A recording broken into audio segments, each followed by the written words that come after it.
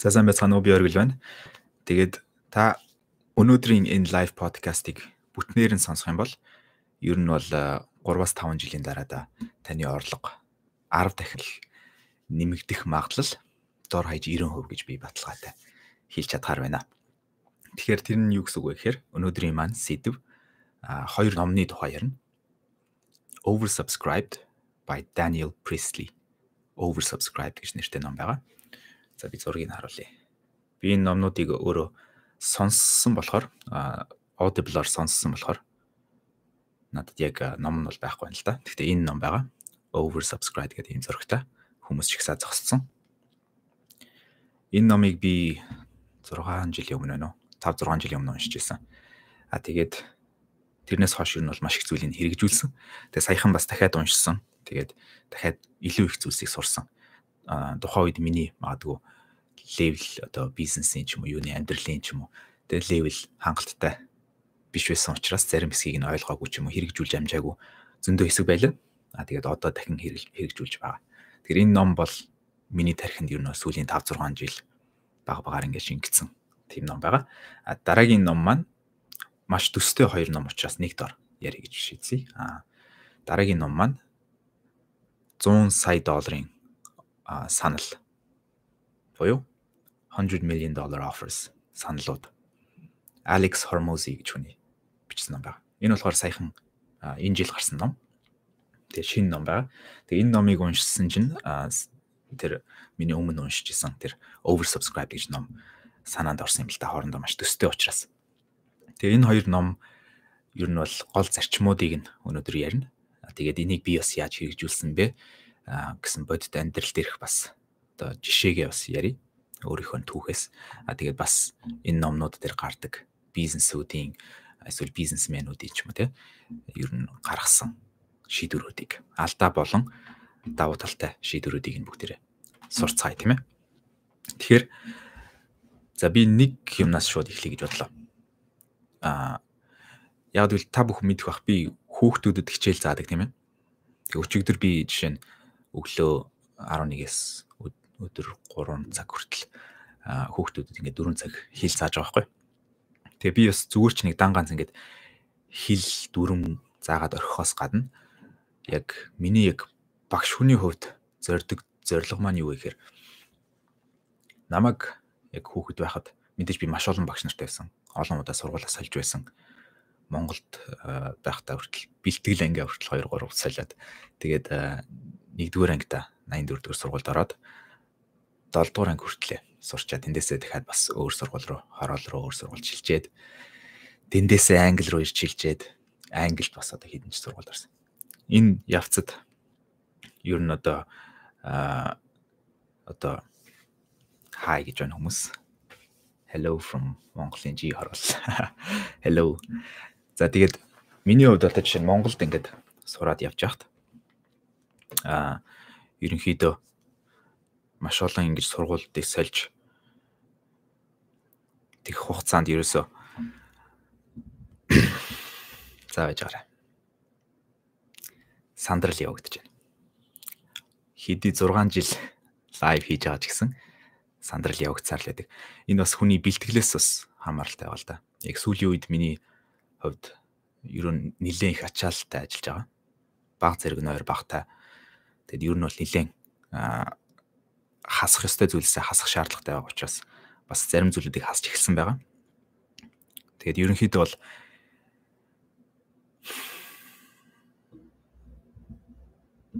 энэ бол одоо чинь миний хийдэг бясалгалуудын нэг жишээ. Яг одоо бясалгаад оюун санаагаа зэгцлээд ярих гэж байгаа юмнуудыгаа сайхан тайван нэг нэгээр нь дараалалаар нь ярих хэрэгтэй. Окей. Hi bro. Hi. За тэгэхээр өнөөдрийн маань сэдв бол ямар ч байсан Алекс Хормозигийн $100 сая саналууд болон Oversubscribed гэж номны тухай ярих гэж байгаа. Тэгэхээр Oversubscribed гэж номыг би мэдээж түрүүн хэлсэн 5-6 жилийн өмнөөс уншсан. Тэгээд өөр дээрээ жишээ авах юм бол би одоо жишээ нь энэ зүйлийг хийж байхдаа энэ лайвыг яг одоо би хийхдээ транзакшн явагдаж байна. Эндээс эхлэе бүгдээр. Тэгээд түрүүнийхээ ярих гэжсэн стори руу эргэж орж ирж холбогдъё тийм ээ. Тэгэхээр яг одоо бол транзакшн явагдаж байна. Тэгэхээр транзакшн гэдэг нь юу вэ гэхээр гүйлгээ явагдаж байна гэсэн үг. Тэгэхээр та энэ лайвыг үзээд та надад нэг төрлийн төлбөрөө төлж гин гэсэн үг. Тэр нь юу вэ гэхээр таны анхаарал. Тэгэхээр яг одоо үзэж байгаа 50 хэдэн хүн маань надад яг одоо анхаарлаараа төлбөр төлж гин гэсэн үг. Надад гэдэг нь юу гэсэн үг вэ гэхээр одоо жишээ нь энэ лайвыг үзэхэд реклам жишээ нь гарсан бол тэндээс таны анхаарал тэр реклам дээр тусснараа надад орлого олно. Бас YouTube буюу Google компанид бас орлого болж ордог. Тэгээд Google компани маань тэр орлогоо хаанаас авдаг вэ гэхээр та юуны реклам гарч ирснээс хамаарат одоо жишээ нь iPhone-ы реклам танд гарч ирвэл тэр реклам маань Apple компаниас Google компанид рекламны мөнгө болж орж ирээд хуваагдаад 55% нь надад 45% нь Google-д гэж хуваагддаг баг. Сүүлд миний уншсанаар бол тийм гих мэт. Иймэрхүүд бизнесийн транзакшн яг одоо энэ лайвыг хийж яхад бодит амьдрал дээр ингэ явагдаж байгаа байхгүй. Тэгээд бас зэрэг яг одоо зөвөр нэг өөр юм төсөөлж үзье. Бас яг одоо өөр нэг газар магадгүй өөр нэг хүн миний лайвыг яг одоо үзэж байгаа биш мөртлөө зөвөр миний Facebook дээрх ч юм уу эсвэл миний өөр бусад видеонуудыг яг одоо үзэж сууж байгаа бол тэр хүн бас давхар тэнцэнэ advertisement өгөөд ингээд тэр хүний анхаарал тэр Google компани тэр хүний анхаарлыг Apple компанид зараад өөрөөр хэлбэл таны анхаарлыг яг одоо надаар дамжуулж Google компани Apple компанид зарж ийн гэсэн гүйлгээ явагдаж байна тийм ээ. Тэгэхээр энэ гүйлгээ яагаад би энэ гүйлгээг тайлбарлаад байна гэхээр ерөнхийдөө бүгдээрээ энэ видеоны маань сэдв хэрвээ та thumbnail-ыг нь харсан бол орлогоо 10 дахин өсөх гэсэн байсан. Тэгээд яг бас би лайв эхлэхдээ энэ лайвыг та бүтнээр нь үзэж дуусгах юм бол таны орлого 3 жилийн дараа гэхэд 10 дахин нугарах магадлал 90% минимум нэмэгдэнэ гэж би амлалт өгсөн. Тэгэхээр яаж бүгдээрээ энд хүрэх вэ гэхээр энэ хоёр номыг ярьж байгаа юм тийм ээ. Тэгээд энэ хоёр ном дээрээсээ би сурсан зүйл маань юу вэ гэхээр зах зээл гэдэг зүйлийг одоо сайн сурж байгаа. Тэгэхээр зах зээл гэдэг маань гүйлгээ, арилжаа, худалдаа, солилцоо, үн цэнийн солилцоо явагдаж идэх газар тийм ээ. Тэгэхээр тэр газрыг бүгдээрээ сурахгүй бол live. Окей. Сурахгүй бол хэрвээ бид нэр тэр зүйлийг сурахгүй бол яаж орлогоо ихсгэх юм? Тийм үстэй. Яг л орлого ихсгэн гэдэг чинь таны халаас руу мөнгө улам их хэмжээгээр одоо жишээ нь дөрөвний хэлсэн шиг 10 дахин их хэмжээгээр яаж таны халаас руу мөнгө урсаж орох вэ? Энэ урсгалыг бид нэр яаж нээх вэ? Тэгэхээр энийг нээхийн тулд бүгдээрээ бид нэр бодит амьдрал дээр одоо жишээ нь яг одоо миний тэрний хэлсэн шиг яг одоо би хийж байгаа зүйлийг би тань тайлбарлаж өгөх гэж байна гэсэн үг. Тэгэхээр энэ зүйлийг бүгдээрээ зах зээлээс ойлгоно. Зах зээл маань юунаас бүтдэг юм бэ? Юу зах зээлийг удирддаг юм бэ? Юу одоо зах зээл яг юун дээр тогтдог юм бэ гэдэг асуултыг бүгдээр магадгүй лайв комментэн дээр яг одоо бичиж болно тийм ээ. Энийг бүгдээрээ ярилцгаая. Тэгэхээр зах зээл гэдэг маань ерөөсөө хоёр зүйл дээр тогтдог. Магадгүй миний 5 жилийн өмнөх лайвыг үзчихсэн хүн байх юм бол миний яг энэ тухай бас өмнө юу ярьж ирснийг мэдж байгаа. Эсвэл ерөнхийдөө зах зээлийг ойлгоцсон бизнесмен хүмүүс маань бас энэ дотор байгаа. Тэд нар маань бас мэдж байгаа. Шууд ихний комментэнд зөв хариулт орж ирж байна. Эрэлт нийлүүлэлт. Тийм. Supply and demand. Supply demand дээр зах зээл тогтнодог. Тэгэхээр бүгдээрээ энэ зах зээлийг яаж одоо өөрийн давуу байдалд гэх юм уу? Яаж өөртөө давуу байдлаар энэ supply demand гэдэг зүйлийг одоо ашиглах вэ? Тэгэхээр дахиад эргээд миний жишээн дээр орж ирье. Монголд жишээ нь Монгол гэдэг зах зээлийг авъя. Тийм ээ. Яг одоо миний байгаа энэ одоо миний бизнесийг оперейт хийж эхэлж байгаа ч гэдэм үү энэ бүх зүйлүүдийг явуулж байгаа зах зээл маань за газар нутгаараа ихэнх нь мэдээж Монгол. Гэхдээ мэдээж газар нутгаараа дэлхийгээр тарцсан байгаа. Гэхдээ маркет буюу зах зээл нь юу гэхээр Монгол хэл мэддэг Монгол хүмүүс.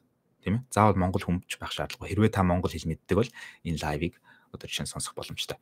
Тэгэхээр Монгол гэдэг зах зээл байна. Тэрэн дотроо ямар зах зээл вэ? Одоо жишээ нь миний видео хийдэг сэдвнүүд мэдээж хэд байгаа л да. Ихэнх нь хэл сурах гэдэг сэдвээр орж ирдэг. Тийм ээ. Одоо миний үзэгчдийн. Зарим нэг хэсэг нь ерөнхий философи, шашин тиймэрхүү одоо сэтгэхүүн талын зүйл сонсох гэж орж ирдэг. Зарим нь өнөөдрийн видеоны сэдэв буюу бизнес одоо юу гэдэг те магадгүй сэтгэл зүг холбож бизнестэй эсвэл зах зээл маркет юу гэдэг тиймэрхүү зүйлийг бас сонирхож орж ирдэг хүмүүс бас байдаг. Тэр нь магадгүй нэг 5% ч юм уу те. Тийм учраас өнөөдрийн маань лайв бас миний хэл сурах гэдэг лайвны сэдвийг бодвол арай бага үзэгчтэй байж магадгүй. Магадгүй ч биш угаасаа тийм байх болно. Гэхдээ би яагаад энэ зүйлийг хийж байгаа вэ гэвэл хүн бүрд зориулсан видеог бол хийх боломжгүй, тийм ээ. Гэхдээ яг хэрэгтэй хүнд нь хэрэгтэй зүйлийг нь хангах, яг хэрэгтэй зүйлийг нь өгөх гэдэг бол одоо хамгийн чухал зүйл. Тэгэхээр энэ маркет байна. Энэ зах зээл маань түрүүний миний хэлсэн шиг хэл сурах гэдэг зах зээл бол Монголд хамгийн одоо миний хийдэг зүйлүүдийн донд хамгийн том зах зээлүүдийнх нь нэг, тийм ээ. Хэл сурах хүсэлтэй, ялангуяа англи хэл сурах ч юм уу, тийм ээ. Хүсэлтэй хүмүүс маш олон байгаа. Тэгээд тэр дотроосоо ниш гэж хуваагддаг, тийм ээ. Ниш гэдэг нь болохоор улам нарийн гэсэн үг, тийм ээ. Тэгэхээр миний нишүүд бол мэдээж дотор хуваагдана. Жишээ нь Итали хэл сурмаар байгаа хүн бол би тэр хүнд Итали хэл зааж болно. Монгол хүн Итали хэл сурмаар байна гэдэг чинь маш нарийн ниш бол явчих жоох, тийм ээ. Англи хэл мэдээж бол илбэг, Франц хэл, Испани хэл гэх мэт энэ ингээ миний нишнүүд ингээд ороо явчихж байгаа. Тэгэхээр энэ ямар учиртай вэ гэхээр яг юу гэсэн үг, юу тайлбарлах гад зах зээл яриад явчваа гэж бодож байгаа хүмүүс байвал энэ ниш дотор жишээ нь хідэн өрсөлдөгч байгаа. За би бизнес хийх гэж байгаа гэж бодъё. За магадгүй би Итали хэлний одоо сурах бичиг хийж зарах бодолтой байлаа гэж бодъё. Би магадгүй тийх бах ирээдүйд. Тэгэхээр энэ дээр нэгдүгürt зах зээл нь буюу хүмүүсийн авах бололцоо нь бүгд сонирхол нь өөрөөр хэлбэл эрэлт нь байгаа юу? Эрэлт байхгүй хин ч Итали хэл сурмааргүй байхад би Итали хэл заах гэдэг яваад байх юм бол би алдагдaltaй өөрийнхөө цагийг үрсэн болно, тийм ээ. Харин мэдээж тэр Итали хэлний тэр номыг бичих ч үгүй юм эсвэл тэр бүтээгдэхүүнийг хийхэд надаас зохих хэмжээний зарлага гарна. Тэр зарлагыг би нөхөж авах ядаж боломжтой юу, тийм ээ. Хэр хэмжээний эрэлт байгаа. Тэгэд байгаа болвол би энэ зүйлийг хийн, тийм ээ. Тэгэхээр байгаа дотроо бүр маш том эрэлт байлаа гэж бодъё. За англи хэлийг жишээ болгож авъя. Би англи хэл заамаар байгаа бол тийм ээ. Англи хэлний Монгол улсын одоо англи хэл сурах хүсэлтэй хүмүүсийн зах зээл хөл магадгүй сая мая даваад явчих واخ, тийм ээ. Тэгэхээр маш олон хүмүүс байгаа гэсэн үг. Зах зээл нь арай том болчлоо. Тэгэхээр энд өрсөлдөгч илүү олон болгоно, тийм ээ.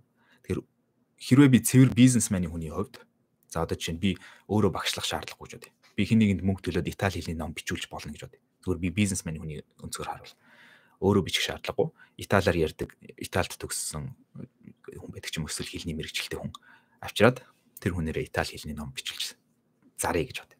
Тэр номыг нэгдүгürt бас хүмүүсийн авах хүсэл хэр байгаа вэ? Итали хэл сурмаар байгаа ч гэсэн тэр хүний тэр бичсэн номд итгэж байгаа итгэл нь бас хэрэг бол. Эсвэл намайг одоо жишээ нь магадгүй Италиар ярьж байгаа видеог минь үзсэн хүн магадгүй надад итгэх итгэл нь арай илүү өндөр бас байж болно, тийм ээ. Гэх мэт.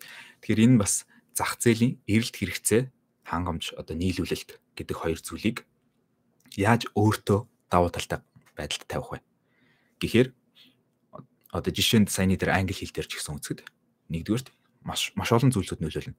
Нэгдүгürt тэр заах гэж байгаа хүний чинь, тийм ээ, тэр англи хэлний ном гаргах гэж байгаа хүний эсвэл сургалт явуулах гэж байгаа ч юм те. Тэр хүний өөрийнх нь англи хэлний мэдлэг төвшин хэрвээ гэдэг нь хамаарна. Тэгээд дээрэс нь маркетинг нь хамаарна шүү дээ, тийм ээ. Хичнээн тэр хүн англиар профессор хэмжээнд ярьдаг байсан ч гэсэн тэр хүнийг оршин тогтнодог гэдгийг ч мэдэхгүй, байгааг нь үгүйг нь мэдэхгүй. Тийм байх юм бол тэр хүн мэдээж олон хүнд сургалтаа явуулж ч юм уу те номоо зарж чадахгүй байх. Тэгэхээр маркетинг явуулж байна. Тэгээд тэр хүний заах чадвар. Англи хэл нь сайн байсан ч гэсэн тэр зааж чадахгүй байж магадгүй, тийм ээ. Гэх мэт ингээд тэр бүтээгдэхүүн эсвэл үйлчилгээ бид нар хоёр төрлийн юм заарна шүү дээ. Бүтээгдэхүүн эсвэл үйлчилгээ. Тэгээ эцсийн дүндээ бид нар хүний сэтгэл зүйл яг л бүр ингээ хамгийн суур дээр үзэх юм бол бид нар сэтгэл зүй зардаг. Сэтгэлийн мэдрэмж зардаг. Хоол зарсан ч гэсэн тэр хүн амьд үлдэх одоо юмыг зарж байгаа ч гэсэн тэр хүнийг хоолоо аваад идээд авах мэдрэмж нь бас өөр. Одоо чинь пицца идэх мэдрэмж нэг өөр, зөвхөн шүл уух мэдрэмж нэг өөр гэх мэт. Тэр хүний мэдрэмж дээр тогтож байгаа байхгүй. Яг бүр basic одоо суур хэрэгцээгээ хангаж байгаа ч гэсэн давхар мэдрэмжийг нь бид нар зарж байгаа. Тийм учраас ямар хоол зарж байгаас бас хамаарна гэх мэт. Өөрөөр хэлбэл бид нар яг эцсийн дүндээ бизнес гэдэг чинь, зах зээл гэдэг чинь сэтгэл зүйн одоо арилжаа явагдаад байгаа байхгүй. Мөнгөн ч биш. Мөнгө бол яг нэг давхаргуудынх нь энэ хавцаа явж байгаа гэж бодъё. Мөнгө гэдэг чинь болохоор зөвхөн олон хүмүүс нийтээрээ энэ бүгдээрээ тогтсон үн цэнтэй зүйлээ гэж санал нийлэе гэсэн тийм засгийн газрын ч юм уу те улс орны тогтолцоо байгаа. Тэгэхээр тэр нь бол мөнгө. Тэгвэл тэрний бүр доор нь бид нар юу зардаг, юу арилжаалдаг вэ гэхээр сэтгэл зүй арилжаалдаг. Одоо жишээ нь миний видеог зүгээр заавал юм сурах гэж ч биш. Зүгээр нэг тийм цагаа өнгөрөөхтөө дими өнгөрөөмөргөө нэг тийм өөртөө ихтэй болмоор ч юм уу те. Эсвэл уйдагаа дарах тэр мэдрэмжийг авахын төлөө бас сонсдог хүн байж болно. Гэх мэт. Тэгээ би нэг видеонуудаар хэлдэн штэ. Дор комментэн дээр энэ бол гэрээ цэвэрлж явахдаа ч юм уу, ажилдаа явж явахдаа ч юм уу те. Гадуур алхаж явахдаа ч юм уу гэх мэт.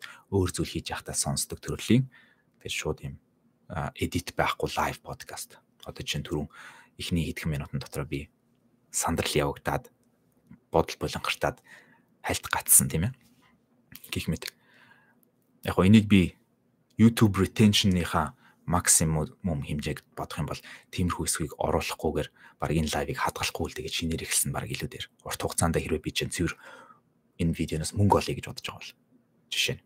Гэхдээ би тэхгүй энэ видеог ингээд шууд raw одоо түүхий хിവэр нь үлдээн.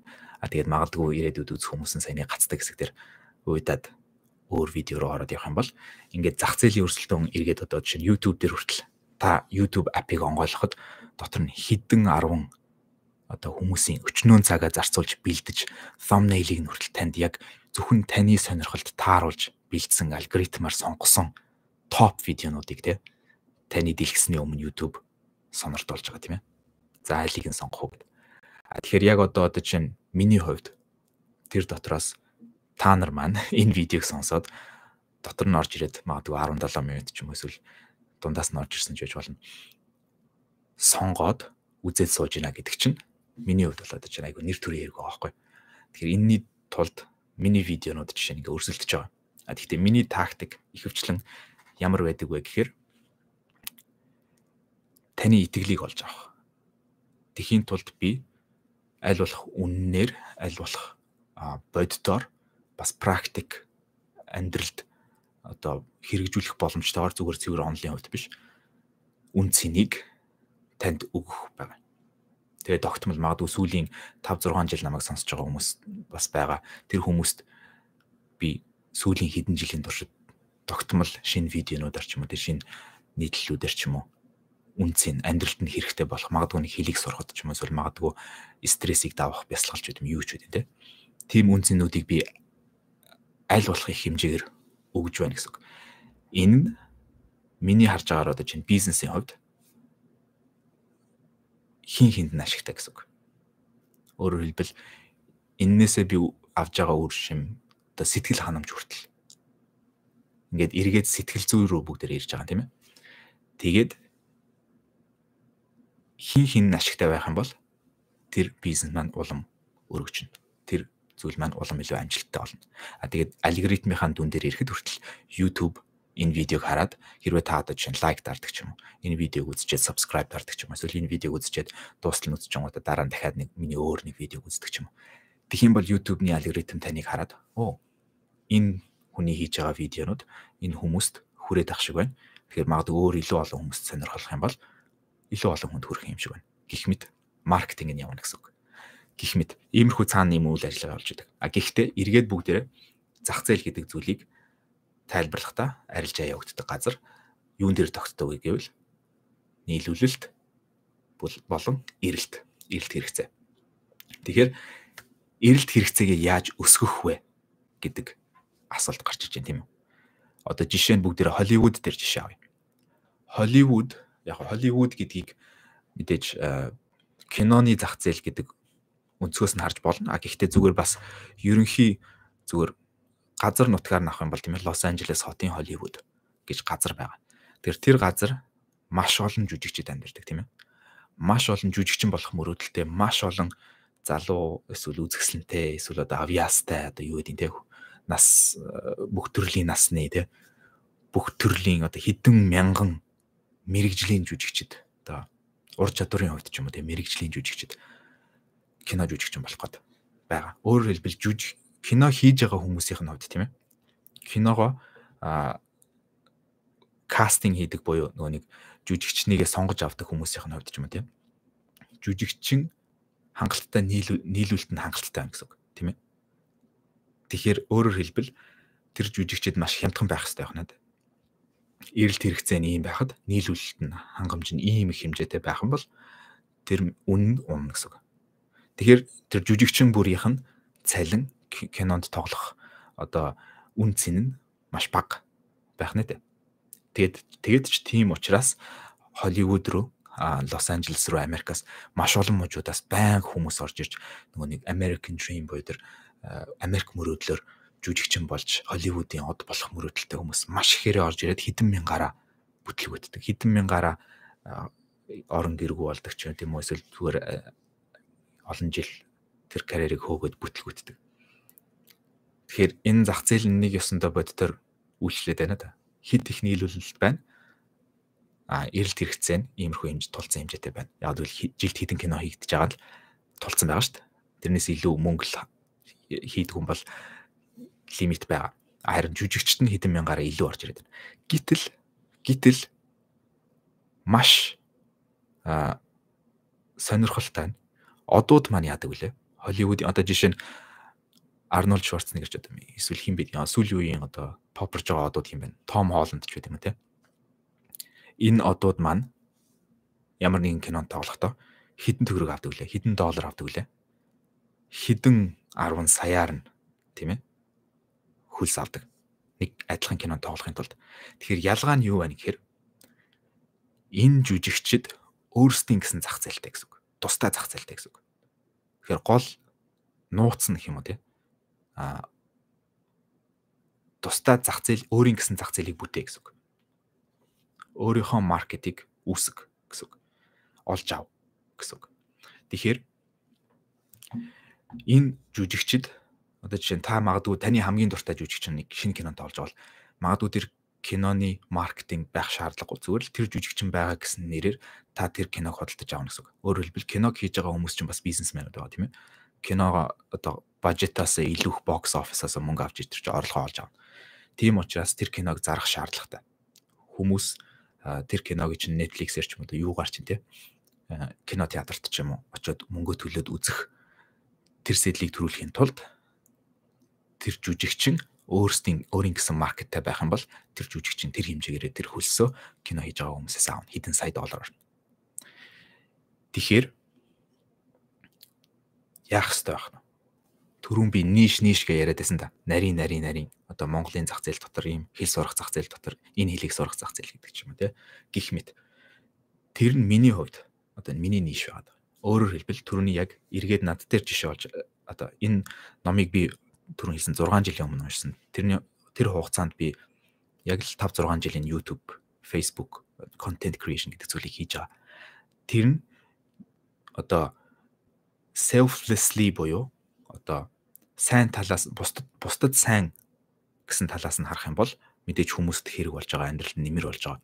Харин надад сайн буюу одоо selfishly буюу надад өөрт ашигтай талаас нь харах юм бол би өөрийгөө энэ өөрийн гэсэн зах зээлийг бүтээгээд байна бас тийм ээ.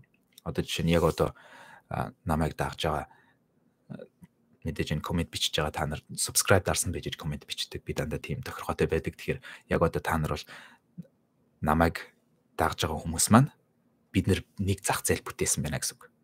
Тэгээд би энэ зах зээлийг сүүлийн энэ 5-6 жил бүр зорж яг ямар хүмүүсийг цуглуулах вэ гэдэг дээр бүр төвлөрч цуглуулсан. Тэгэхээр өөрөөр хэлбэл намайг үздэг хүмүүс маань та нар маань өөрийгөө хөгжүүлэх сонирхолтой хувь хүний хөгжлийн төрлийн тэгээд нуулгүй хэлэхэд Монгол улсын нийгмийн дунджаас илүү дээр одоо ухаалаг гэж би л одоо мөрийцэхэд бэлэн байна та нарыг. Яагаад гэвэл яг одоо түрүүний хэлсэн шиг YouTube-ийн тэр скрол хийж байгаа тэр мянган контент дотор маш олон зүгээр л entertainment явж байгаа Тийм ээ. Зүгээр л таныг инээлэх гэсэн хошин шог эсвэл нийгмийг шүмжилсэн комплейн ч юм уу тийм. Одоо магадгүй энэ клипийг тастаж аваад Facebook дээр та яг одоо 2 минутын клип болгоцсон үзчихэж магадгүй. Яг одоо энэ лайв ярьж байгаа ч гэсэн ирээдүйд тэгж бас болно. Тэгэхэд тэр дотроос таны үзэж байгаа контент энэ контент байх юм бол би таны тэр сонголтноос чинь одоо болоод таныг би дунджаас илүү ухаантай хүн гэж тодорхойлно гэсэн үг. Яагаад гэвэл та өөрийгөө хөгжүүлэх иймэрхүү төрлийн контент сонирхдаг хүн гэдэг утгаараа. Тэгэхээр Монгол улсын хүн ам мэдээж 3 сая. Би надад 3 сая дагагч хэрэггүй. Одоо чинь хэрвээ би бизнес ажиллаулмаар бол амжилттай бизнес ажиллаулмаар бол өөрийн гисэн зах зээл хэрэгтэй гэсэн үг. Тэгэхээр миний хувьд миний энэ зах зээл маань та нар маань бүгдээрээ ингэж нийлээд хэл сурах сонирхолтой, бизнес хийх сонирхолтой, өөрийгөө хөгжүүлэх сонирхолтой, фитнес хийх сонирхолтой юу гэдэг. Миний энэ сонирхлууд байна л да. Тэрүүгээрээ л би өөрийнхөө энэ зах зээлүүдийг ингээд нэгч биш сөөхөн хэдэн зах зээлтэй. Гэхдээ нийлээд Монгол хүмүүс гэдэг зах зээл дотор байгаа энэ жижигхэн зах зээлүүд байна. Тэгээ энийгээ жишээ нь би яг ямар системтэй явуулдаг вэ гэхээр өдөр чинь өөрийнхөө контентийг явуулахдаа миний үзэгчд ингэж хуваагдсан байдаг учраас үзэгч бүрийн нэг 5-10% ч юм уу 20-30% ч юм уу нэг цөөхөн хідэн хэсгийг нь сонгож аваад тэр хүмүүст хамгийн бүр таалагдах ч байт юм. Тэр хүмүүст үнэхээр хэрэг болох контент руу арай гүнзгий орж тэр контентыг хийчихэд дараа нь арай илүү ерөнхий хүн болгонд зориулсан ч юм уу эсвэл дараа нь өөр нөгөө нэг бүлэг хүмүүст одоо жишээ нөгөө нэг шашин сонирхоод байдаг хүмүүст зориулсан нэг контент хийлээ гэж бодъё. Тэрийг хэл сурах гэж байгаа хүн үзэх шаардлагагүй, тийм ээ. Гэхдээ хэл сурах гэж байгаа хүн хэл сурах дотроо Франц хэл сурах гэж байгаа хүн миний Франц хэлний хичээлийг үзээд тэр хүн тэр видеонд одоо маш их таалагдлаа. Яг л тэр хүн тэр видеоноос маш их үнцийг авлаа гэж бодъё. Нөгөө хүн маань одоо жишээ нь хувь хүний хөгжлийн тухай хүн маань магадгүй энэ видеог ч юм уу үзээд эндээс маш хүн цэнийг олж авлаа гэж бодъё.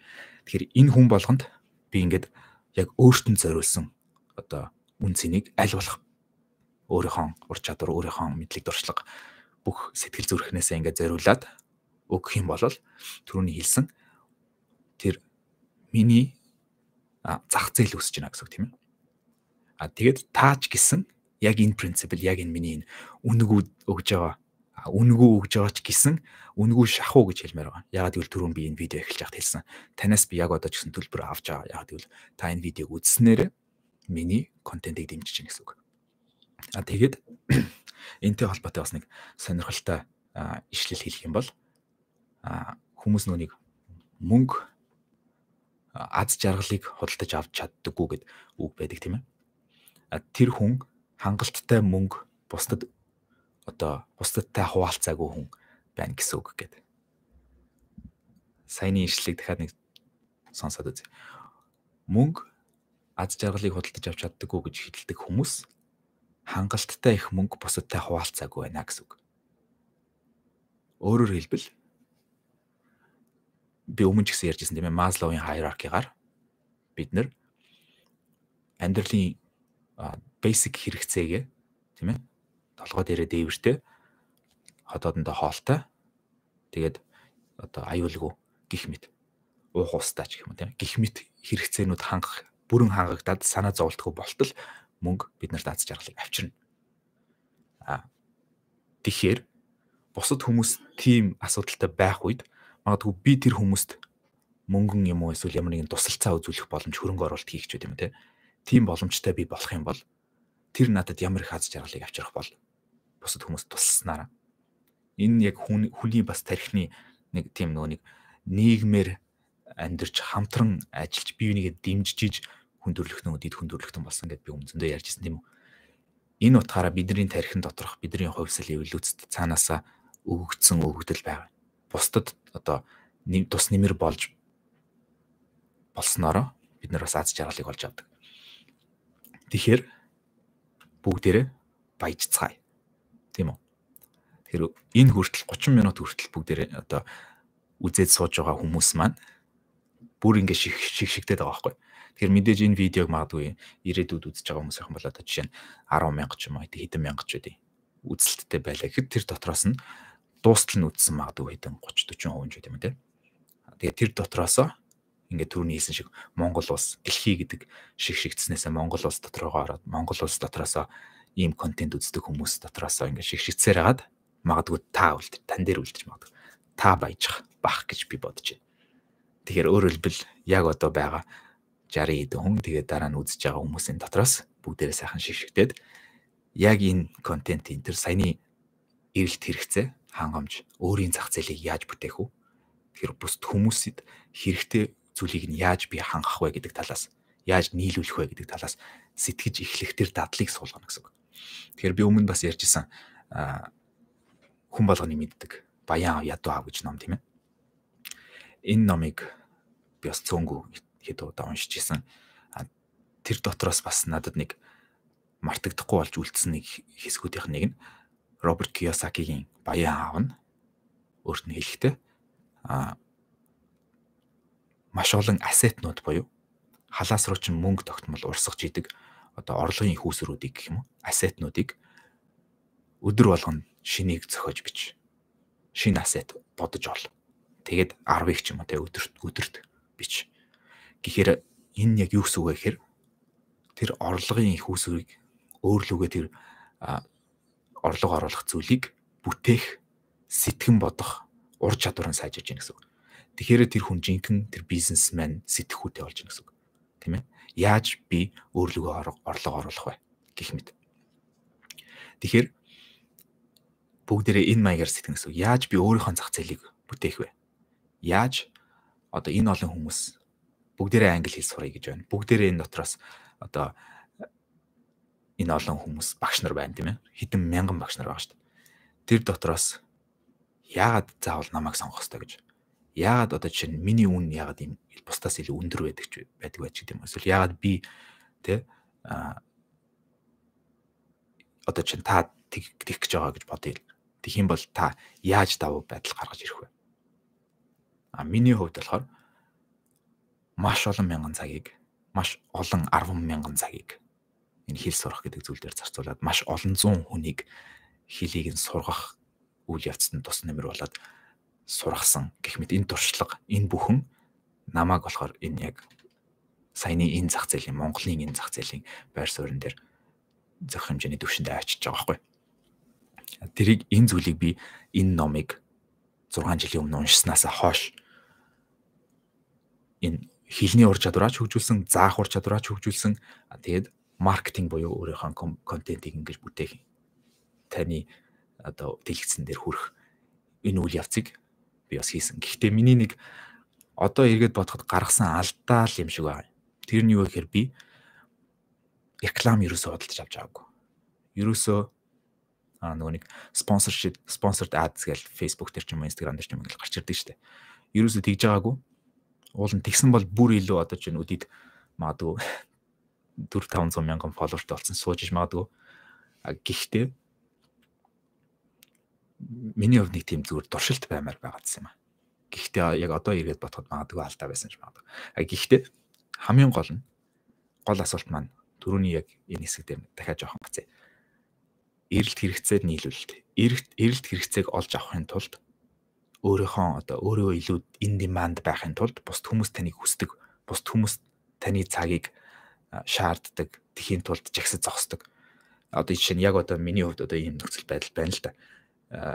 Би ганцаарчсан хичээл зааж гисэн тийм ээ. Тэгээ сая 9 сарын ихээс хойш 100 хэдэн хичээл би одоо орсон. Энэ хичээлүүд дундаас одоо чинь 40 сурагч амжиж орсон байгаа. Тэгээд өөр зөндөө хүмүүс нөгөө хичээл чинь болохгүй байна гэж комплент ч уучлаарай. Үнэхээр нэр энэ бас миний алдаа. Би энэ дээр хангалттай яг бүгдэнд нь яг хариулаад бүгдэнд нь ингээд зохицуулах бас боломж нэлээд хэцүү байгаа өөр хичээж байгаа.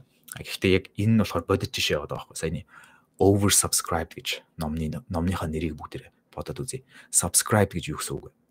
Одоо subscribe ингээд YouTube дээр дарддаг шүү дээ. Хэрвээ та дараагүй бол дараарай. Тэр нь юу гэсэн үг гэхээр миний энэ илүү контентуудыг хүлээж авах тэр зөвшөөрлийг өгж гинэ гэсэн үг. Нэг одоо зөвшөөрлж байгаа хүсэлт тавьж гинэ гэсэн үг. Тийм ээ. Тэгэхээр over subscribe гэхээр юу гэсэн үг? Хит их хүн хүсэлт тавьсан байна гэсэн үг. Тийм ээ.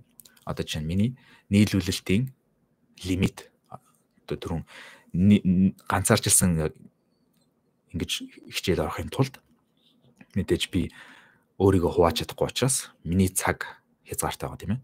Тэгэхээр миний цагийг одоо авах хүсэлтэй хүмүүс маш олон байгаад тэр хангамжнаас хит их эрэлт хэрэгцээ байна гэдэг нь over subscribe гэсэн үг. Нэг гэсэн доо.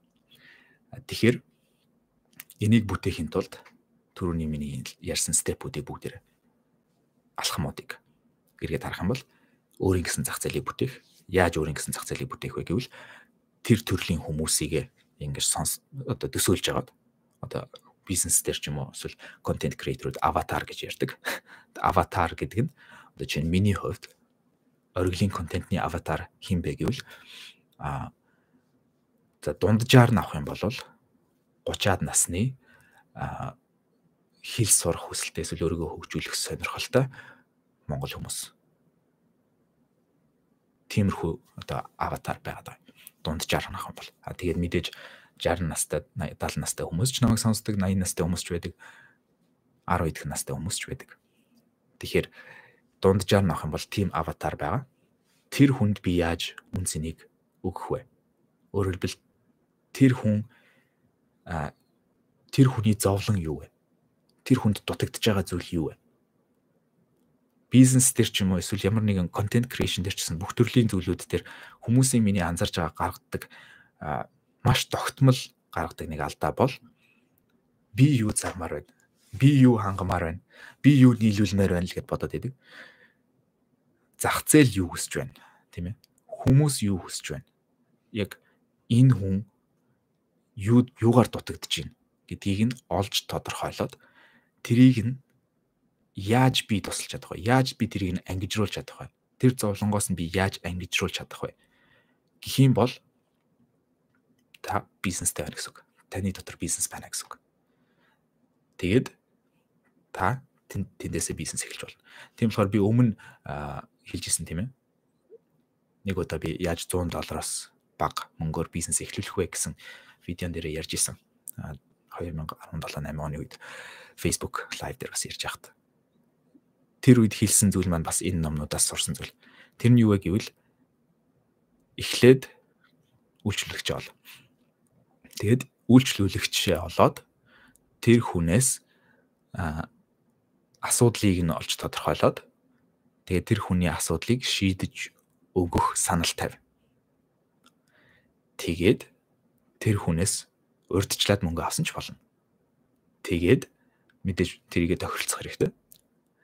Нэг хүн байна уу, 2 хүн байна уу, 10 хүн байна уу хамаагүй. Эхлээд хин нэгний л асуудлыг шийдэж өгөх тодорхойлтыг маш сайн олж хардаг бас. Энэ бас ур чадвар. Энэ ур чадварыг тэгээ ер нь энэ видеог бас би өнөөдөр хийж байгаа ер нь гол шалтгаануудын маань нэг нь түрүүний видеон дээр би түрүү 7 хоногийн видеон дээр залуу хүмүүст өгөх зөвлөгөө гэдэг видео хийжсэн тийм ээ. Тэр видеон дээр илүү их ярмаар байсан зүйл маань энэ л дээ. Санхүү, орлого олох, амьдралаа залгуулах тийм ээ. Тэгээ зүгээр ч нэг залгуулах биш. Бүр баяжих. Яагаад гэвэл би таныг баяжуулмаар. Та миний зорилгыг мэдэн дээ. Би Монгол улсын одоо нэг хүн бүхний дундаж орлого тийм ээ. GDP per capita гэж ярьдаг. Тэрийг нь хэд дахин олон дахин нугалж өсгмөр байна. Монгол улсыг өөрөөр хэлбэл энгийнээр ярих юм бол ядуугийн зовлонгоос ангижруулмаар байна. Тэхийн тулд бид нар бүгдээрээ баяжих хэрэгтэй байна. Тийм ээ. Цөөхөн хэдүүлээ биш бүгдээрээ. Тэгэхээр таныг би баяжуулмаар байна. Өөрөө давхар баяжмаар байна. Тэгээд бүгдээрээ дэлхийн асуудлуудыг шийдэж дэлхийд ямар асуудал байна гэдгийг нь олж тодорхойлоод бүгдээрээ хамтдаа дэлхий рүү нийлүүлэлт болон сервис үйлчилгээ хангая. Тийм ээ. Нийлүүлье. Энэ бол миний мөрөөдөл, миний зорилго. Тийм учраас яг одоо таны баяжих нь миний зорилго биелэхэд чухал нөлөө үзүүлэх гээд байгаа учраас би таныг баяжуулмаар байна. Тэгээд баяжуулна гэдэгтээ төрөвчөө даллаад бүгдээрээ сарнаас мөнгө гоох биш. Тэгж хэлснээр би магадгүй зарим үзэгчтэйгээ алдчих магадгүй. Тэгтээ it's okay. Та үнэхээр тэрэнд итгэдэг бол миний энэ зүйлийг бас сонсохоос өмнө магадгүй миний expectation effect гэж номны тухай ярьсан видеог үзэх шаардлагатай байна. Гэхдээ эргээд ирвэл бүгдээрээ стратегтэй ухаалгаар яаж энэ зүйлийг хийх вэ? Тэгэхээр эрэлт хэрэгцээгээ өсгөн өөрийн гэсэн зах зээлийг бүтээн тэхийн тулд хүмүүсийн асуудлыг шийдэж өгнө. Асуудлыг нь шийдэх амлалтыг нь өгч болно. Тэгээд тэр хүний асуудлыг шийдэж өгнө. Тэгээд шийдэж өгөхдөө магадгүй үнэхээр хичээл зүтгэл гаргаад үнэхээр их илүү шийдэж өгч чадах юм бол бүр илүү сайн. Тэгээд тэндээс чинь маркетинг явагдана. Маркетинг гэж яг юу вэ гэхээр ерөөсөө л ам дамждаг яриа. Өөрөөр хэлбэл англиар talk of the town гэж ярьдаг тийм ээ. Хотын гол ярианы сэдв гэдэг ч юм уу те. Хүмүүсийн ярианы сэдв гэсэн үг. Тэгэхээр нэг чихэн дүнгнэл хүмүүс намайг ярьж гин баруун зүүнөөс сайлж гин муулж гин гэх бас тийм байдаг. Тэрэн шиг таны тухай хүмүүс ярьж гин үгүй юу? Та relevant байна уу үгүй юу гэдэг чинь маркетинг. Таныг relevant байлгах. Relevant гэдэг нь юу гэсэн үг вэ гэхээр хамааралтай буюу хүмүүсийн анхаарал ямар сэдвээр байна, тэр сэдвтээ та хамааралтай байна уу гэдэг нь л байгаа юм л да. Тэгэхээр таныг relevant байлгах зүйл маань юу вэ гэвэл та customer буюу client буюу үйлчлүүлэгч бүхнийгээ маш сэтгэл хангалуун, маш баяртайгаар баяртай болгож гинэ. Таны үйлчилгээ, таны product бүтээгдэхүүн, таны remarkable буюу англиар remarkable гэж ярьдаг. Тэр нь болохоор бүр маш үнэхээр сайн зүйлийг remarkable гэж хэлдэг. Гэхдээ яг үгийг нь задлах юм бол remark гэдэг үг нь өөрөө уулга алдан тэр зүйлийн тухай ингэж дурдж ярихыг хэлж байгаа тийм ээ. Тэгэхээр remarkable гэдэг нь тийм ээ. Тэгж wow гэж тэр зүйлийн тухай ярих болтол сайн гэсэн үг. Тэгэхээр та яаж remarkable байх вэ? Бүгдээр ингэж эргэл намайг задлаа л та. Би өөр дээрэл өөрийнхөө хувийн туршлагаас л танд хуваалцаж байгаа учраас бас уншсан номуудаа ярихаас гадна. Миний хувьд жишээ нь миний тэр 9 хэлээр ярьсан видео байдаг тийм ээ. Тэр видео мэдээж би видеон дээр ч гэсэн хэлсэн би байнгын видеон дээр ярьдаг шиг ярьдаггүй гэж хэлсэн. Гэхдээ тэр видеон дээр миний олон тэр мянган цаг зарцуулсан хөдөлмөрийн үр дүн нь хөрөнгө оруулалт цаг хугацааны хөрөнгө оруулалтын сэтгэл зүйн хөрөнгө оруулалтын үр дүн тэр видеон дээр байгаад байгаа учраас тэрийг хүн хараад remark хийдэг. Чинь Монгол улсад хідэн хүн ийм хэмжээгээр ийм хэлүүдээр ярьдаг байж гэдэг юм тий. Магадгүй цөөхөн хэд байгаа бах. Гэхдээ тэдний чинь хідэн видео байгаа гэдэг ч юм уу тий. Ингээд зүгээр бизнесийн хамталаас бүгдээр харж байна шүү дээ тийм ээ. Тэгэхээр энийг хараад өөр хүнд үзүүлмээр санагдана гэсэн үг.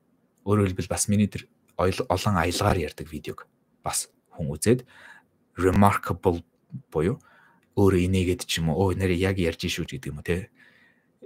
Тэрийгээрээ шеэрлэх Facebook дээр шеэр явдаг тийм ээ. Гэх мэт. Тэгэхээр тэр зүйлийг бүтээхин тулд та яаж remarkable байх вэ гэдэг асуултыг бүгдээрээ ухацгаая. Яаж та уулга алдан байх вэ? Тэгэхээр энэ бас нэг өөр нэг номтой бас холбогдож байна л да. Тэр нь болохоор so good they can't ignore you гэж чамайг үл тоомсорлж чадахгүй болтол нь сайжир гэдэг маягийн төрлийн утгатай гарч байгаа тэр номны. Тэгээд тэрийг яаж бүтээх вэ? Гэхийн тулд та өөрийнхөө түүхийг, өөрийнхөө туршлагыг, өөрийнхөө яг өнөөдөр дотор байгаа таны давуу талуудыг та сайн ухаж үзэх хэрэгтэй байна. Жишээ нь та магадгүй 50-аас дээш настай бол тэрэндээ эмзэглэдэг байж болно зарим хүмүүс тийм ээ. залуу нас маань дуусч जैन гэдэг юм уу тиймэрхүү бодолтой байж болно. Гэхдээ тэр нь бол танд давуу тал авчрахгүй. Гэхдээ танд бодит байгаа давуу талууд байгаа. Тэр нь юу гэхээр амьдралын туршлага одоо надтай харьцуулах юм бол чинь тийм 2 дахин их байгаа. Тэр чинь таны давуу тал. Тэр дотор бас таны сонирхол гэж бас нэг зүйл байна. Сонирхол гэж одоо Venn diagram яваад байна л та тийм ээ. Эхний энэ тойрог дотор таны туршлага болон хийж чаддаг зүйлс, мэддэг зүйлс, бусад хүмүүсийн асуудлыг шийдэж чадах боломжтой зүйлс гэсэн үг. Зөвлөгөөч гэж болно шүү дээ тэр нь. Одоо би яг одоо юу хийж юм бэ? Тэрийг чинь хийж шүү дээ. Тэгэхээр дараагийн Venn diagram таны сонирхол. Магадгүй та хин нэгэнд тусалж чадах мөртлөө тэрийг өстой лай гэж боддог хиймэргүй байж болно. Тийм учраас та сонирхолтой зүйл чинь юу вэ? Тэгээ энэ хоёр давхцаж байгаа зүйл нь юу вэ? Таны дуршлаг сонирхол хоёр хаана давхцаж байна? Тэгээ дээрэс нь 3 дугаарх энэ зүйлийг бид нар яг өнөөдрийн сэдв бол энэ 3 дугаарх зүйл нь тэр нь юу вэ гэхээр зах зээл. Өөрөөр хэлбэл тэрийг хүмүүс худалдаж авах сонирхолтой юу? Тэр нь хин нэгний асуудлыг шийдэж гинэ үү? Тийм ээ? Таны дуршлаг мэдлэг, таны өгч чадах сервис буюу үйлчилгээ эсвэл бүтээгдэхүүн хин нэгний асуудлыг шийдэж чадж гинэ үү? Тэгээ та өөрөө тэрэндээ сонирхолтой юу? Магадгүй та бүтээгдэхүүнээ ч юм уу үйлчлэгийг хийж чаддаг мөртлөө тэр нь хэн нэгэн худалдаж авмаар байгаа мөртлөө та тэрэндээ нэг сонирхолгүй дургу бас байж болно шүү дээ. Тэгэхээр удаан хугацаанд бид нэр үргэлжлүүлж энийг бизнес болгож sustainable буюу хадгалж авч үлдэж чадахгүй гэсэн үг. Тэгэхээр бүгдээ энэ гурвыг Venn diagram зураад цаасан дээр бүгдээ хийж үзэж болно гэсэн үг. Тэгээд бас Tim Ferriss-ийн 4-hour work week гэдэг ном дээрээс нэг харж ирсэн нэг дасгал байна. 2 дасгал гэх юм. Нэг дасгал нь урам өгдөг дасгал. Тэр нь юу вэ гэхээр TMI гэж үүдэг. Target monthly income буюу зорж буй сарын орлого гэх юм уу? Target monthly income гэдгийг одоо өөр яаж орчуулах вэ? Ямар ч гэсэн таны зорилго болгож байгаа сарын орлого гэсэн үг. Тэгээд энэ орлогыг бүгдээрээ бичихийн тулд бас энийг та бас энэ яг одоо үзэг цаас гаргаад ч юм эсвэл магадгүй дараа нь үзэж байгаа поолж жагаад эргэж энэ хэсэг дээр ирээд ч юм уу. Тэгээд үзэг гаргаад бичиж болно. Эсвэл утсан дээр ч юм те. Сарын орлогоо бүгдээрээ зорж байгаа сарын орлого бичиж. Тэхийн тулд эхлээд хамгийн хүсэж байгаа ямар ч бүр мөнгө асуудал биш байсан бол гэсэн хэмжээнд сэтгэн төр зур. Өөрөөр хэлбэл та Lamborghini унмаар байна уу? Тэрийгэ бич. Та ямар одоо байшинд амьдрмаар байна, тийм ээ? Тэрийгэ бич. Сая долларын хаусанд амьдрмаар байна уу? Окей, тэрийгэ бич. Ерөөсөө мөнгө асуудалгүй гэж бодож агаад хүсэж байгаа амьдралынхаа одоо тийм ээ зарлагуудыг нь эхлээд бичээд тэгэнгუутаа тэрийг одоо сараар нь хуваая. Өөрөөр хэлбэл магадгүй та $300,000 Lamborghini ч юм уу те унмаар байгаа гэж бодъё.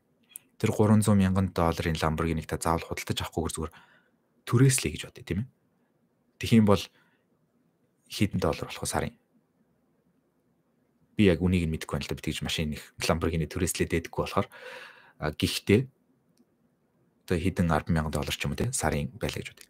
Та $20 сая байшинд ч юм уу те эсвэл $10 сая байшинд амьдрах одоо мөрөдөлтэй байна гэж бодъё. Тэрийгэ бичлээ гэхэд тэр чин түрээслэх юм бол сарын хэдийг төлөх вэ та? Сарын $20,000, $30,000, $50,000 одоо хийдэж байдیں۔ Тэ. Тэгээд ингээд тооцоолж үзье. За эсвэл магадгүй та ийм Lamborghini унмааргүй гэж болно шүү дээ. Хүн чинь хүн болгоны заавал хүсэж байдаг зүйл биш. Та зүгээр Tesla Model 3 ч юм уу те $30,000 машин те танд хангалттай байж болно. Тэгээд магадгүй заавал $20 сая байшин биш зүгээр нэг те 500 сая төгрөгний байшинд ч юм уу амьдрмаар байж болно шүү дээ. Арай илүү бодиттой бас байж болно. Аль аль нь болно. Гэхдээ хамгийн гол нь энийг бүгдээрээ бичиж. Цаасан дээр ингээд бичиж. Ийм өсч чинь. Тэгэнгуутаа түрүүн хэлсэн тэр 500 сая төгрөгний байшин чинь сарын хэдээр түрээсэлдэг юм. Би яг одоо Монголд амьдардаг болохоор мэдэхгүй л байна л да. Гэхдээ Монголд амьдардаг хүмүүс бол бараг цагаар мэдэх бах. Одоо хэдэн төгрөг гэдэг юм. Буудахад одоо 5-6 сая төгрөг гэдэг юм уу? Тэ 4-5 сая төгрөг. За 5 сая төгрөгөөр Монголд ямар хөө байшин амьдрах байж гэдэг юм те. 10 сая төгрөгөөр сарын тэр хавцаа амьдрах зарлах чинь байшин гэж зарлах гэж бодъё. Бум биччихлээ. За $50,000 машин авмаар байгаа бол Тэр машины чинь зарлага юу вэ? Бум биччихлээ. Гэх мэт ингээд бүгдийг нь бичээд тэгээд ингээд харангуут чинь бүгдээрээ яг сарын төлбөрөөр нь хуваах юм бол тэр чинь таны бодож ирсэнээс хамаагүй бага одоо боломжийн гэмээр харагдаж эхэлнэ гэсэн үг. Тэгэхээр тэрийгэ бүгдээрээ target monthly income болгоод яагаад би энэ зүйлийг те 1 жилийн дотор ч юм 2 жилийн дотор энэ онцлогт хүрч болохгүй гэдэг асуултыг өрөөд. Үнэхээр болохгүй гэх юм байхгүй байгаа байхгүй. Тэгээд энэ орлого мэдээж таны өнөөдөр хаана байгаа. Одоо чинь дөнгөж сая миний ярьсан Lamborghini ч гэсэн юу ч биш хүүхдийн тоглоом шиг сонсогдож магадгүй. Эсвэл бүр хизээч хүрэхгүй зориг шиг ч юм уу тий. Тэр чинь арай дэндүү гэсэн юм шиг сонсогдож магадгүй. Хамаагүй та өөрийнхөө хэмжээнд өөрийнхөө одоо байгаасаа 10 нуглах хэмжээнд ч юм уу тий. Тэрийг л бичиж болно. Одоо байгаа унж байгаа машин чинь 5 сая төгрөгийн машин бол яаж 50 сая төгрөгийн машин унах байж гэх юм тий. Заавал байр машин гэдэг дээр бас байх шаардлагагүй л тий. Та өөрөө юу сонирхож байна? Зүгээр дугуй ундаг хүмүүртлээд магадгүй хоолндоо сарын 30 сая төгрөг хоолндоо зарцуулмаар байж болно шүү дээ. Тэгээ хамгийн үнэтэй хамгийн сайн чанарын хоолыг авч иддэг ч юм тий. Таны өөрийн сонирхол та баяжмаар байгаа гол зорилго чинь юу юм? Эрх чөлөө тийм ээ? Юу хүснээ хиймээр байна. Тийм ээ? Хаана амьдрмаар энэ тэнцэн амьдрмаар байна. Хизээ юу хиймээр байгаа хиймээр байна. Гол зорилго чинь тийм. Тэгэхээр түрүүн би хэлсэн маркет зах зээл гэдэг чинь яадаг вэ гэхээр эрэлт хэрэгцээг хангана. Эрэлт хэрэгцээ нь яг юу юм бэ гэхээр заавал тэр мөнгө гэдэг чинь юуг илэрхийлээд байгаа юм бэ гэхээр хамгийн гүн гүндээ сэтгэл зүй. Бид нар сэтгэл зүйгээрээ таатай сайхан хүснээрээ эрх чөлөөтэй сайхан л амьдрмаар байгаа байхгүй бүгдээрээ. Аз жаргалыг хүсэж байна. Сайхан амьдралыг хүсэж байна. Тийм ээ? Тэгэхээр бидний энэ хүслүүдийг бүгдээрээ өөрсдөө яаж хангах вэ? Энэ бол бидний хариуцлага байх нь шүү дээ. Мэдээж таны амьдралыг таны ялангуяа та насанд хүрсэн хүн бол таны амьдралыг өмнөөс чинь одоо чинь би очиод байрыг нь авч өгөөд бүх юм хангаж өгөөд байх одоо хариуцлага нь бол минийх бол биш. Гэхдээ миний зүгээр өөртөө тогсон хариуцлага маань юу вэ гэвэл хэрвээ таныг энэ зүйлд ойр тулах чадах боломж надад байгаа бол тэрийг харамлахгүй байх нь миний хариуцлага гэж би өөртөө зүгээр тогсон байна. Хэн нэг надад өгөөгүй. Тэгэхээр энэ одоо түрүүний энэ видеоны маань гарчган дээр байсан $100 million offer буюу 100 сая долларын одоо саналууд гэдэг номон дээр Алекс Хормози бичиж байгаа байхгүй. Өөрөө бизнес явуулдаг, тийм ээ. Тэгээд жим одоо фитнесийн бизнесүүдэд одоо сервис явуулдаг. Тэгээд фитнесийн бизнесүүдийг худалдаж авах, зарах тэр зүйл дээр ажилладаг. Өөрөө маш олон фитнесүүдийг бүтээгээд тэгээд тэднүүсийг өөр бизнесүүдэд зарсан. Тэгээд бас маш олон фитнесийн одоо индустригийн бизнесүүдийг өргөжүүлэхэд орлого нэмэхэд маш их тусалдаг. Сургалт энэ төр явуулдаг байхгүй. Тэгэнгუuта тэрэн дээр яасан гэсэн чинь нэг ивент яваад тэгээд тэр ивент нь тэр сургалтын тухай одоо нэг хэсэг нэг байхгүй. Тэрэн дээр хамгийн шилдэг одоо топ үйлчлүүлэгчтэйгээ явуулсан ивент гэсэн чинь аав нь залгасан байна. Маргааш нь. Тэгээ аав нь айгу санаа зовцсон залгасан байгаа байхгүй. Тэр нь яг юу болсон бэ гэсэн чинь тэр хамгийн өндөр үнэлгээтэй үйлчлүүлэгчт нь гэсэн чинь хэдэн мянган хүн байгаа байхгүй тэр бичлэгэн дээр нь онлайн тавьсан. Тэгсэн чинь аав нь бодоод чи ч одоо ийм олон мянган хүн гэсэн хамгийн шилдэгүүдийг гээгүй юм уу гэсэн чинь эн чинь манай хамгийн дор хаяж $42 мянган бид нарт юу төлдөг үйлчлүүлэгчт нь маань штэ гэсэн чинь сарын чөлөө бараг. Тэгсэн чинь жилийн гэлүү сарын гэлүү ямар ч $42 мянган төлдөг үйлчлүүлэгчт маань штэ гэсэн чинь аав нь бүр гайхаад наа чиний хийж байгаа юм чи хууль одоо ёсны зүйл үү чи одоо ер нь зөв юм хийж гинөө энэ хүмүүстэй тэр $42 мянган нь те үн цэнийг нь буцааж өөрсдөд нь өгч чадж байгаа мó гэд аав айгу санаа зовцсон асуусан байгаа байхгүй. Яг тэгвэл одоо чинь хэдэн мянгыг үржихэн 42 мянга гэрч одоо маш олон сая доллар болчиход байна шүү дээ. Тэгсэн чинь аавда тайлбарлаж байгаа байхгүй.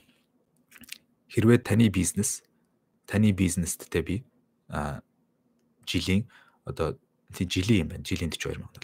Жилийн $240 мянгаар орлогыг чинь ихсгээд өгвөл та надад $42 мянга өгөх үү гэсэн чинь окей гэд бодож байгаа тэгснэ. Тэг хизээ нөхөстэй одоо шууд өгөхтэй юм уу $42 мянга гэсэн чинь үгүй. надтай хамтарч ажиллаад тэгэхээр миний үр дүн гарч эхлээд бизнес чинь орлого чинь тэр хэмжээгээр нэмэгдэхээр та багаар $42,000 жилдээ төлж болно. Гингут окей, хэрвээ надад тийм бизнес байгаад үнэхээр тгий гэвэл би зөвшөөрөх юм байна гэж байгаа байхгүй.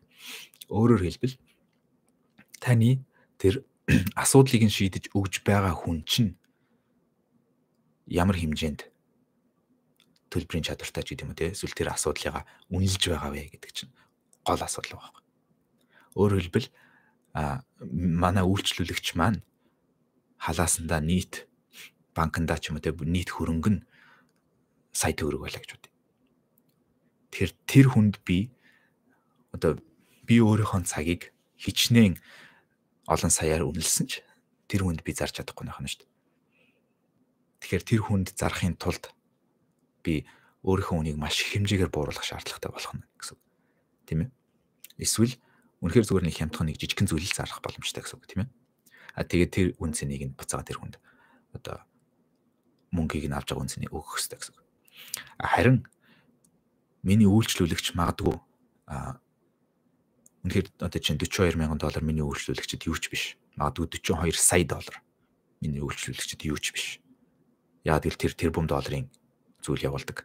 Тэгээд тэр хүний өвдөж байгаа газар нь хаана вэ? Өөрөөр хэлбэл тэр хүнд асуудал нь хаана вэ? Миний шийдэж болж өгөх айгүй энгийн асуудал гэж болно шүү дээ. Би тэр хүнийг зүгээр өөр нэг хүнтэй танилцуулаад өгч болно шүү дээ. Тийм ээ? Эсвэл юу гэдэг юм тийм ээ? Ямар нэгэн асуудлыг би яаж шийдэж өгөх вэ? Тэгээд цөөхөн хэдэн хүмүүсийн асуудлыг. Тэгэхээр би өөрийнхөө capacity-г мэдчих хэрэгтэй гэсэн үг. Oversubscribed байхын тулд нийлүүлэлтэд мэдчихэж хангамжаа ихсгэн шүү дээ. Нөгөө биш нийлүүлэлтэд мэдчихэж эрэлт хэрэгцээгээ ихсгэн.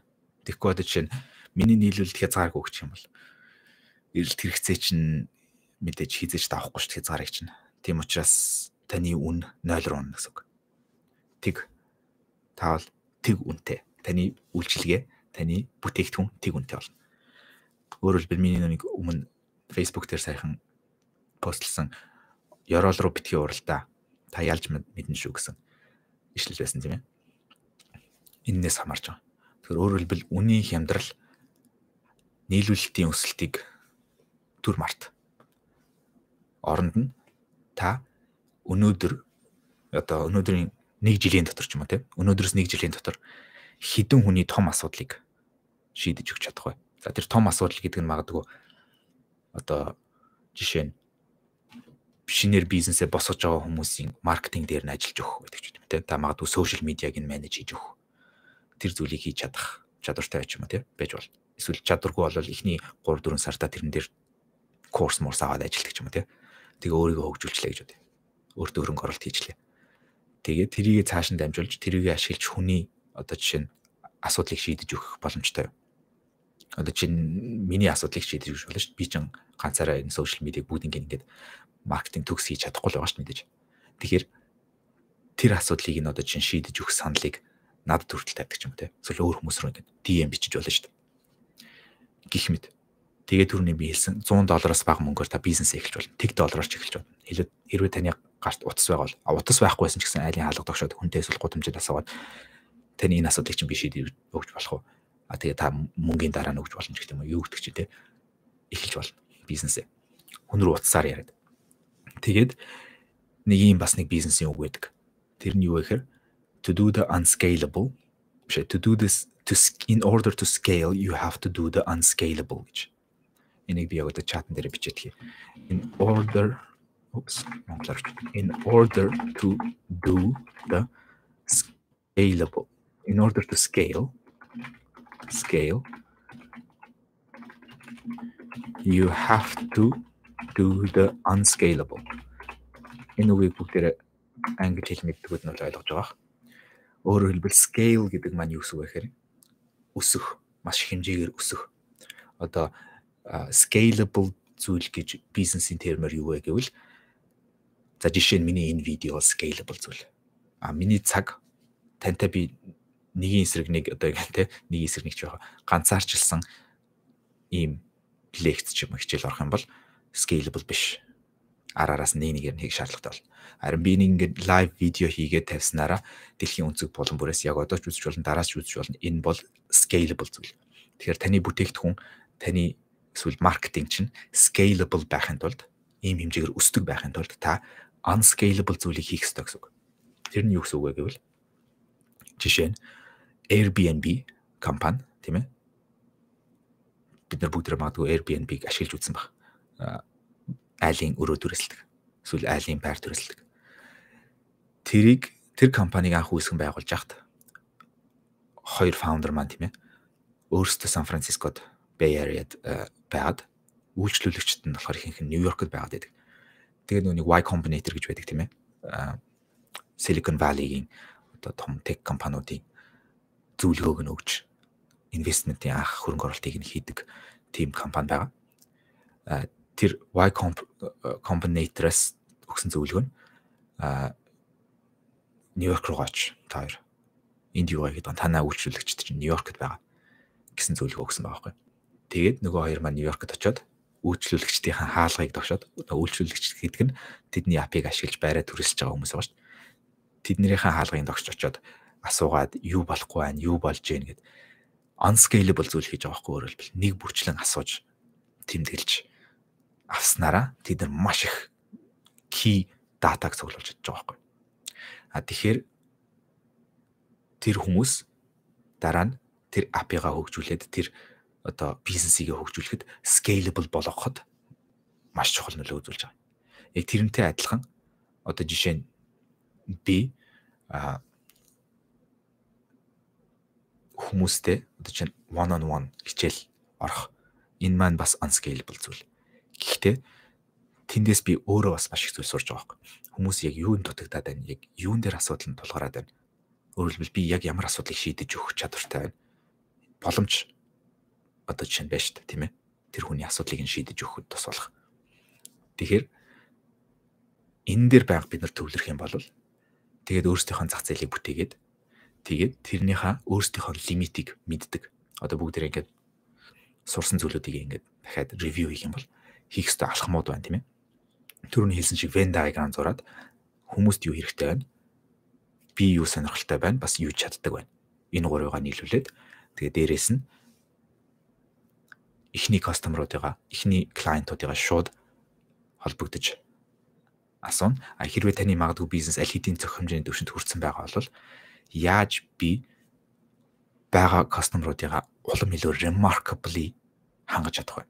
Өөрөөр хэлбэл миний хувьд одоо Orgil-ийн хувьд юу чухал вэ гэвэл намайг аль хэдийн дагж байгаа энэ хүмүүс одоо чинь энэ төрөний фильтрээр явах юм бол би одоо чинь өдөр тутамдаа Монголын хүн амын ойролцоогоор 3.1 юм уу тий 1 сая болон түүнээс их хүмүүсийн дэлгэцэн дээр нь зүгээр гарч ирдэг аа. Намайг үздэг биш.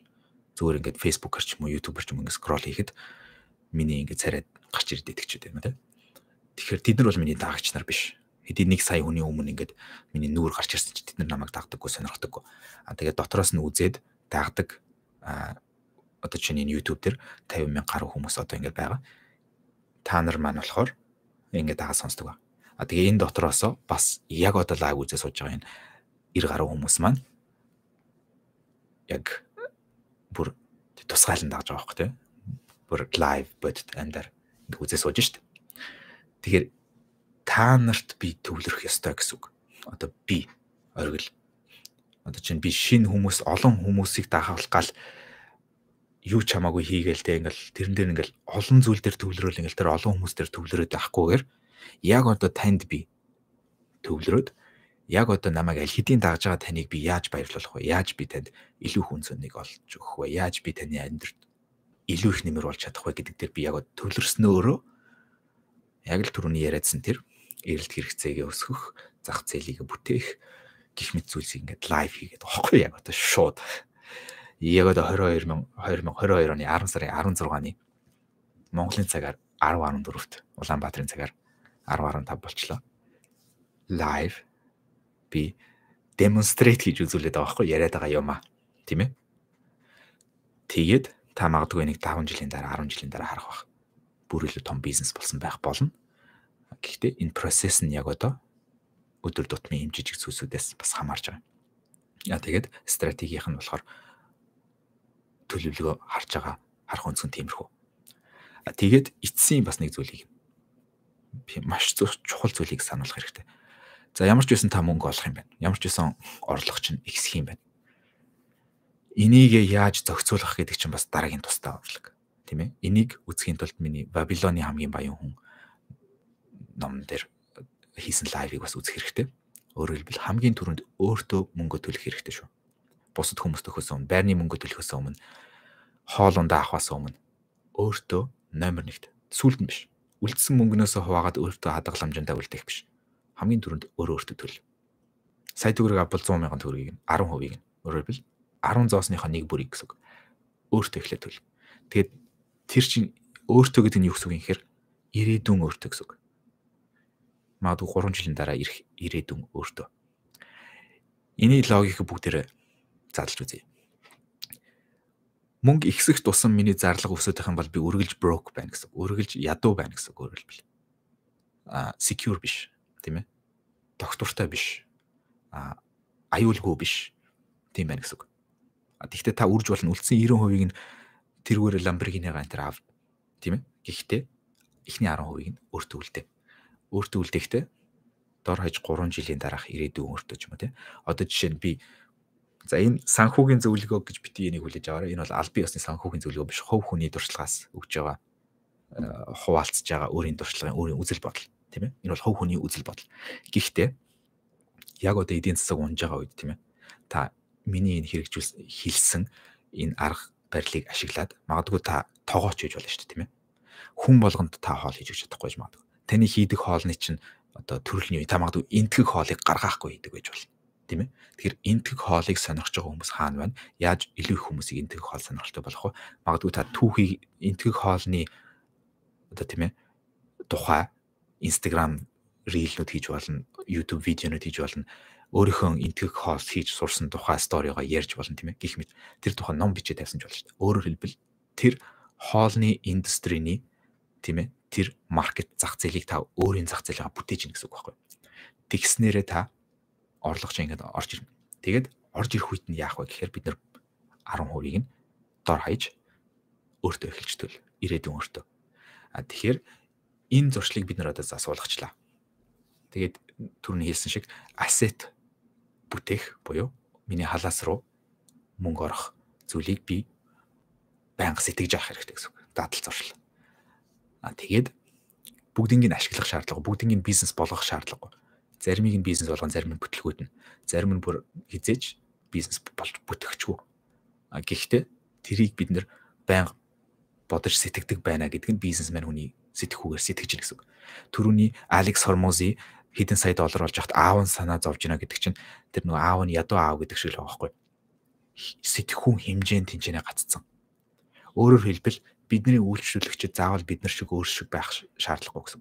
Одоо чинь та яг одоо таны орлого жилийн 100 мянган доллар хүрэхгүй байлаа гэж бодъё тийм ээ. Түүнээс дээшээ байгавал таны сэтгэхүүний хэмжээ аль хэдийн дараагийн левел рүү орсон тэлцэн явж байгаа гэсэн. Жилийн 100 мянган долларыг олж чадахгүй байгаа хүмүүс маань яах ёстой вэ гэвэл төр зур энийг анхаарах ёстой гэсэн. Амьдрал гэдэг тоглоом гэж би өмнө зөндөө ярьжсэн тийм ээ. Амьдрал гэдэг тоглоомын tutorial mode нь байгаа. Tutorial mode нь юу вэ гэхээр энэ тоглоомыг тоглох одоо заавар төвшин тийм ээ. Тоглоомч эхлэх байна гэсэн өөрөөр хэлбэл. Томчуудын тоглоом руу ямар ч ороог байна гэсэн үг тийм ээ. Тийм учраас та энэ зүйл дээр маш сайн төвлөрөхгүй бол та бүх насаараа энэ tutorial mode дээр гацна.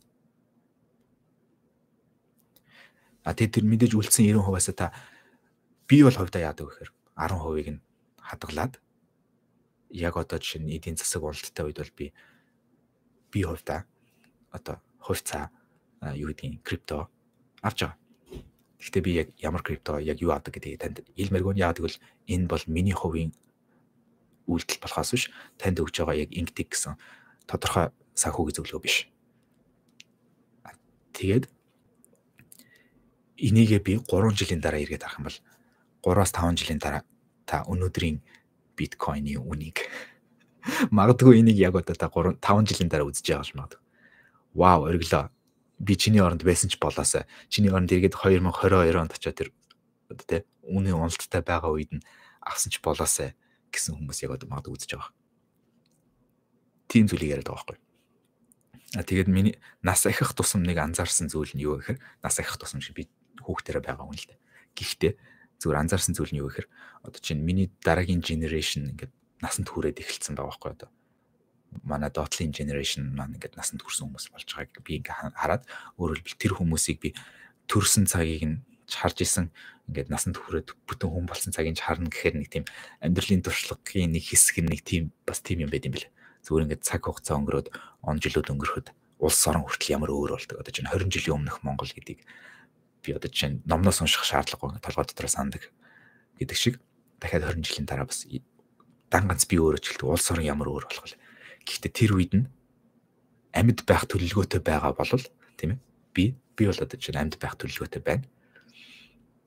Гэхдээ тэр төдөргөө би амьд байх юм бол бас тийм ээ амжилттай амьд байж чадах юм бол тэр он маань тэргүй ирнэ.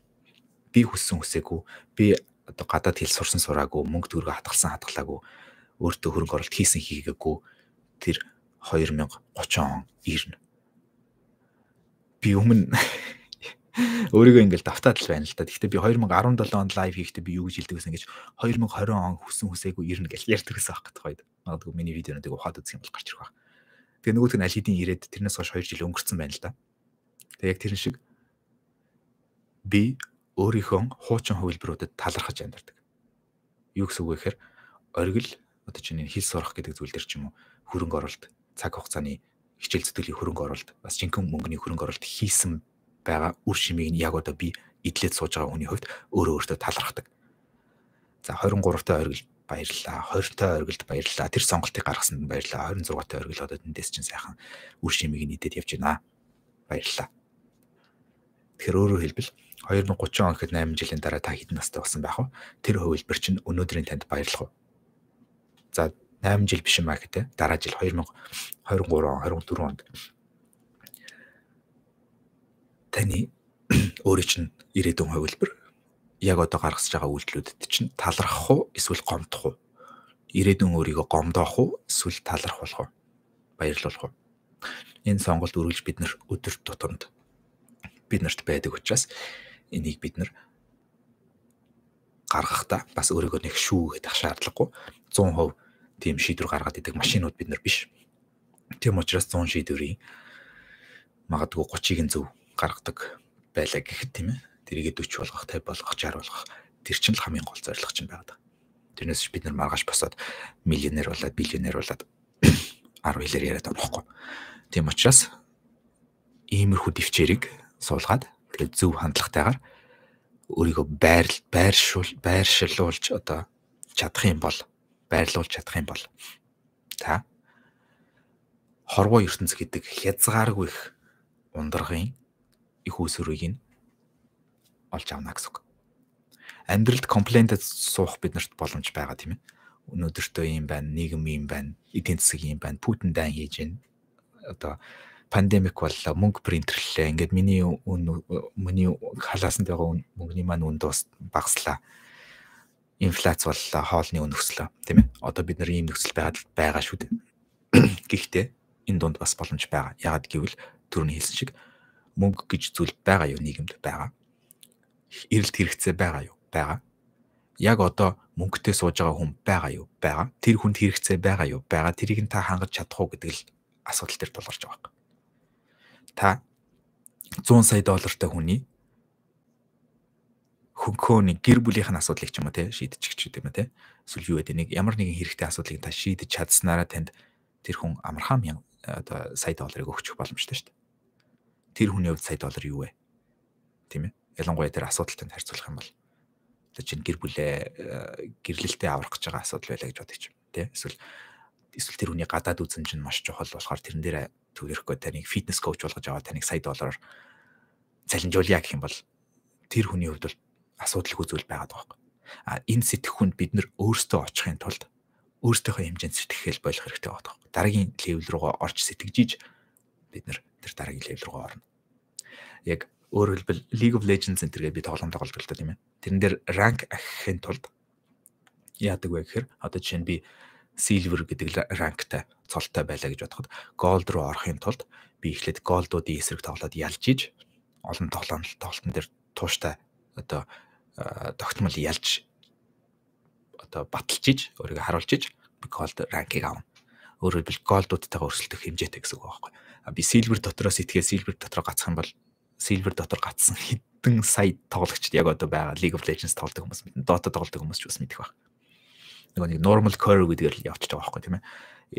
Эдийн засгийн одоо хүний статистикийн дандаа нэг юм curve байдаг да. Магадлалын curve гэдэг normal curve гэдэг bell curve гэж хэлдэг. Хонхон curve гэдэг яг л голдоо их байдаг. Тэрний үгс үг гэхээр голдоо хамгийн их масс нь байдаг, хамгийн их одоо дундч хүмүүс нь төвлөрдөг. Тэгээ хоёр зах нь байдаг. Нэг нь болохоор маш сөрөг зах. Хамгийн нийгмийн одоо хамгийн хэцүү талын хүмүүс одоо тэр зүйл дээр ч гэдэг юм тийм. Нөгөөх нь болохоор топ 1%, топ 5% хамгийн топ нь. Тэгэхээр та бид нар тэр топ руу орохын тулд би түрүүн хэлсэн энэ видеог үзснээрээ мэдээж топ руу орчихгүй. Гэхдээ хэрэгжүүлээд эхлэх юм бол одоо жишээ нь энэ чинь нэг цагийн инвестментийг та одоо жишээ нь алитийн надад өгчлөө тийм үү? Надад өгч гэж байхаа өөртөө өгчлөө шүү дээ. Хөрөнгө оруулчлаа. Энэ зүйлийг ингээд сонслоо. Энэ мультимиллионер хүмүүсийн бичсэн номнуудаас тийм ээ. Ингээд мэдээлэл олж авлаа. Тэгээд дээрэс нь энийг одоо яах вэ гэвэл хэрэгжүүлээд өөртөө сануулгах зүйлс өөрийн зах зээлийг бүтээх, эрэлт хэрэгцээгээ ихсгэх тэхийн тулд хүмүүст үгүй гэж хэлж чадахгүй болтол нь санал тавих. Ерөөсөл ийм ингийн байгаад байгаа байхгүй яг яс юм дээр. Хүмүүст нөгөө Godfather биш тийм ч тийм үстэй. Загалмаас эцэг I'm gonna give him an offer he can't refuse тийм ээ. Тэр би түнд одоо refuse хийж чадахгүй болтол нь санал тавина. Тийм ээ. Өөрөөр хэлбэл зөвшөөрөхгүй байж чадахгүй болтол нь санал тавина. Түрүүний хэлсэн шиг хүмүүс таныг анзаарахгүй үл тоомсорлж чадахгүй болтол нь сайжирна гэдэг шиг. Хүмүүс таны саналыг зөвшөөрөхгүй байж чадахгүй болтол нь та санал тавьдаг байх хэрэгтэй. Тхийн тулд жижиг саналаас эхэлж болно шүү дээ. Одоо жишээ нь компьютер чинь засаад өгье гэдгээс эхэлж болно. Тийм ээ? Татгалцахын аргагүй санал яг үнэ. Тэрийг хэлэх гэж юу ч болчихсаа тий. Тэгэхээр одоо бүгдээ лайва дуусахаас өмнө хальт комментууд уншихгүй бол бас баахан комментууд ороод ирсэн байх шүү. За ядарсан царайтай байна шүү. Бие бодорой залуу минь харин тиймээс үл үед ер нь бол өдөр шөнөгүй ажиллаж байгаа. Нэг ч оф өдөр байхгүй байгаа. Тийм учраас бас видеоны маань хэмжээ энэ багассан байгаа. Гэхдээ энийг зохицуулах стратегтэй бас явж байгаа. Ер нь бол энэ сарыг давчих юм бол гайгүй болох гэдэг байгаа. Тэгээд санаа тавьсанд баярлалаа. Лайвын анхудаа шууд сонсч байна. Гин хэрхэн амжилттай бизнесмен болох вэ гэдэг. Яг энэ талаар л өнөөдөр 1 цаг 18 минут яриад сууж байна. Отоо унтах гэдэг нь миний нэрийг хэллээрэй гинөө. Кокоши. Окей. За ганцаардлыг яаж давж гарах вэ бро? Заавал хариулаарай. Ганцаардлыг хэд хэдэн левел байгаа. Нэг нь хамгийн энгийн ганцаардл бол зүгээр л ганцаараа байгаа учраас ганцаарддаг тийм ээ. Өөр хүмүүстэй нэг холбогдоод байдаг, уулзаад байдаггүй учраас ганцаардл байдаг. Тэр бол хамгийн энгийн ганцаардл тийм ээ. Зүгээр хүмүүстэй уулзаад байж болно. Харин дараагийн төвшнүүдийн ганцаардл бол юу болчих жоох вэ? Ойлгогдохгүй байх ганцаардл гэж байдаг. Миний одоо туршлагаас анзаархад өөрийгөө илэрхийлж чадахгүй байгаагаас болсон ганцаардл гэх юм уу? Дэргэдж хүмүүс байж болно. Тэр хүмүүстэй та инэрлэж хөхөрлөж болно. Гэхдээ ганцаардсан мэдрэмж нь салдаггүй. Яагаад гэвэл хинч таныг ойлгодоггүй гэсэн мэдрэмж үргэлж байдаг. Энэ бол ганцаардлуудын нэг одоо хэлбэр. Энэ ганцаардлаас яаж ангижрах вэ гэвэл миний бодлоор ер нь бол эхлээд өөрөө бусдыг ойлгох гэж хичээ. Тэгээд хүмүүст ойлгуулахын тулд тэдний өнцгөөс харж сурахыг хичээ. Энэ бол одоо яг бас л яг энэ саяны бизнесийн сэдвээр маш чухал орж ирж байгаа сэдв байна л да. Өөрөө бусдад өөрийгөө ойлгуулах гэж хичээгээд ахын оронд бусдыг ойлгох гэдэг маань бизнес дээр л яг тийм байгаа. Бусдын авмаар байгаа зүйлийг зар. Бусдын зармаар байгаа зүйлийг битгий зар. Дахиад хэлье. Бусдын зармаар байгаа зүйлийг битгий зарах гэдэг оролдоод. Хүн болгон тэр зүйлийг чинь зарах гэдэг үзэж байгаа бол битгий зар. Харин бусдын авмаар байгаа зүйлийг зар. Тэхийн тулд авмаар байгаа зүйлийг нь олж мэд. Тэгээд тэр саналыг нь тавь. Ийм л ингийн байна. Тэгээ энийг ганцаардал руу буцаагаад авчих юм бол бусад хүмүүс бас яг адилхан ганцаардж байгаа. Тэрийг бас бодож үз. Бусад хүмүүс бас ойлгохдохгүй сууж байгаа. Түрүүн дөнгөж сая би ганцаардлын тухай хүмүүс таныг ойлгодоггүй учраас ганцаардсан гэсэн тэр мэдрэмж байгаа. Тэр мэдрэмжийг хэлэхэд хэдэн хүмүүс санал нийлсэн эсвэл relate хийсэн бол өөрөөр хэлбэл маш олон хүмүүс энэ мэдрэмжийг мэдэрдэг учраас тэр хүмүүсийн эрэлт хэрэгцээг одоо бас нийлүүлж эхэлж сурах хэрэгтэй. Тэгснээрээ та өөрийгөө илэрхийлэх эрхийг тэр хүмүүсээс авна гэсэн үг. Өөрөөр хэлбэл тэр хүмүүсийг сонсснороо тэр хүмүүсийг ойлгож байгаа гэдгийг илэрхийлснээрээ тэр хүн танд өөрийгөө илэрхийлэх боломжийг бас өгнө. Тэгээд тэр эрхийг аль болох сайнаар бас эдэлж ашиглаж сурах урлагийг бас хөгжүүлэх хэрэгтэй л дээ. Одоо энэ ингийн тулд маш их фейлдэн. Маш олон хүмүүст сонин сэтгэл төрүүлнэ, гачин зүйлс асуун, буруу юм хийлнэ, буруу юм дээр төвлөрнө. Гэхдээ энэ бас сайжруулж болдог урлаг. Тэгээд өөрийгөө зөв илэрхийлээд бус хүмүүсийг бас зөв ойлгоод сурчих юм бол эргэн тойрны хүмүүс чинь өөрөөс чинь салж чадахгүй, хизээж ганцаардахгүй болтол хүмүүст хэрэгтэй хүн болно гэсэн үг. Окей. За ингээд blah content action сонсдог, сурчдаг, хэмждэг шүү. Keep going. Thank you. Team шүү. Үнцэнтэй видеог 5 жилийн хугацаанд сонсож байна. Баярлалаа. Цаашид ч бас хамт бүгдээрээ хамт байна тийм ээ. Live хийж байгаад баярлалаа бүх бичлүүд. Окей. Thank you. Зөвхөн англи хэлний тухай видео хийж болох уу? Энэ төлөвлөгөөнд байгаа. Удахгүй гэж би амлаж чадахгүй. Тэгтээ орно. Бизнес дээр Паретогийн 80-20 зарчим буюу 80-ыг бүтээдэг 20 үнцэнтэй хэрэглэгчдийн талаар ярих байх. Бас юу ч хийсэн цаа зорилго сэтэл нь ямар байхаас хамаарч амжилтанд хүрэхэд хамаарна гэдэгт итгэдэг. Yes. Түрүүн л миний яриад байсан зүйл шүү дээ тийм ээ. Одоо жишээ нь түрүүн тэр үнийн өрсөлдөөн дээр бид нар ярьсан. Үнээ буулгах өрсөлдөөн рүү орох юм бол бид нар тэр нөгөө 80% руу орно. Тэр Паретогийн ихэнх хүмүүсийн нэг болно. Харин үнэ өсгөн. Үнэ өсгөх тал дээр бид хүмүүрт ялангуяа одоо ухамсартай тийм ээ одоо хүн чанартай хүн лойрдох сэтгэлгүй тийм хүмүүст айгүй хэцүү зүйл нь үнэ өсгөх байдаг. Одоо тэр хүмүүсийн мэдрэмжийг бол би бол сайн мэддэг. Та ч гэсэн тэр хүмүүсийн нэг байх гэж би бодож байна.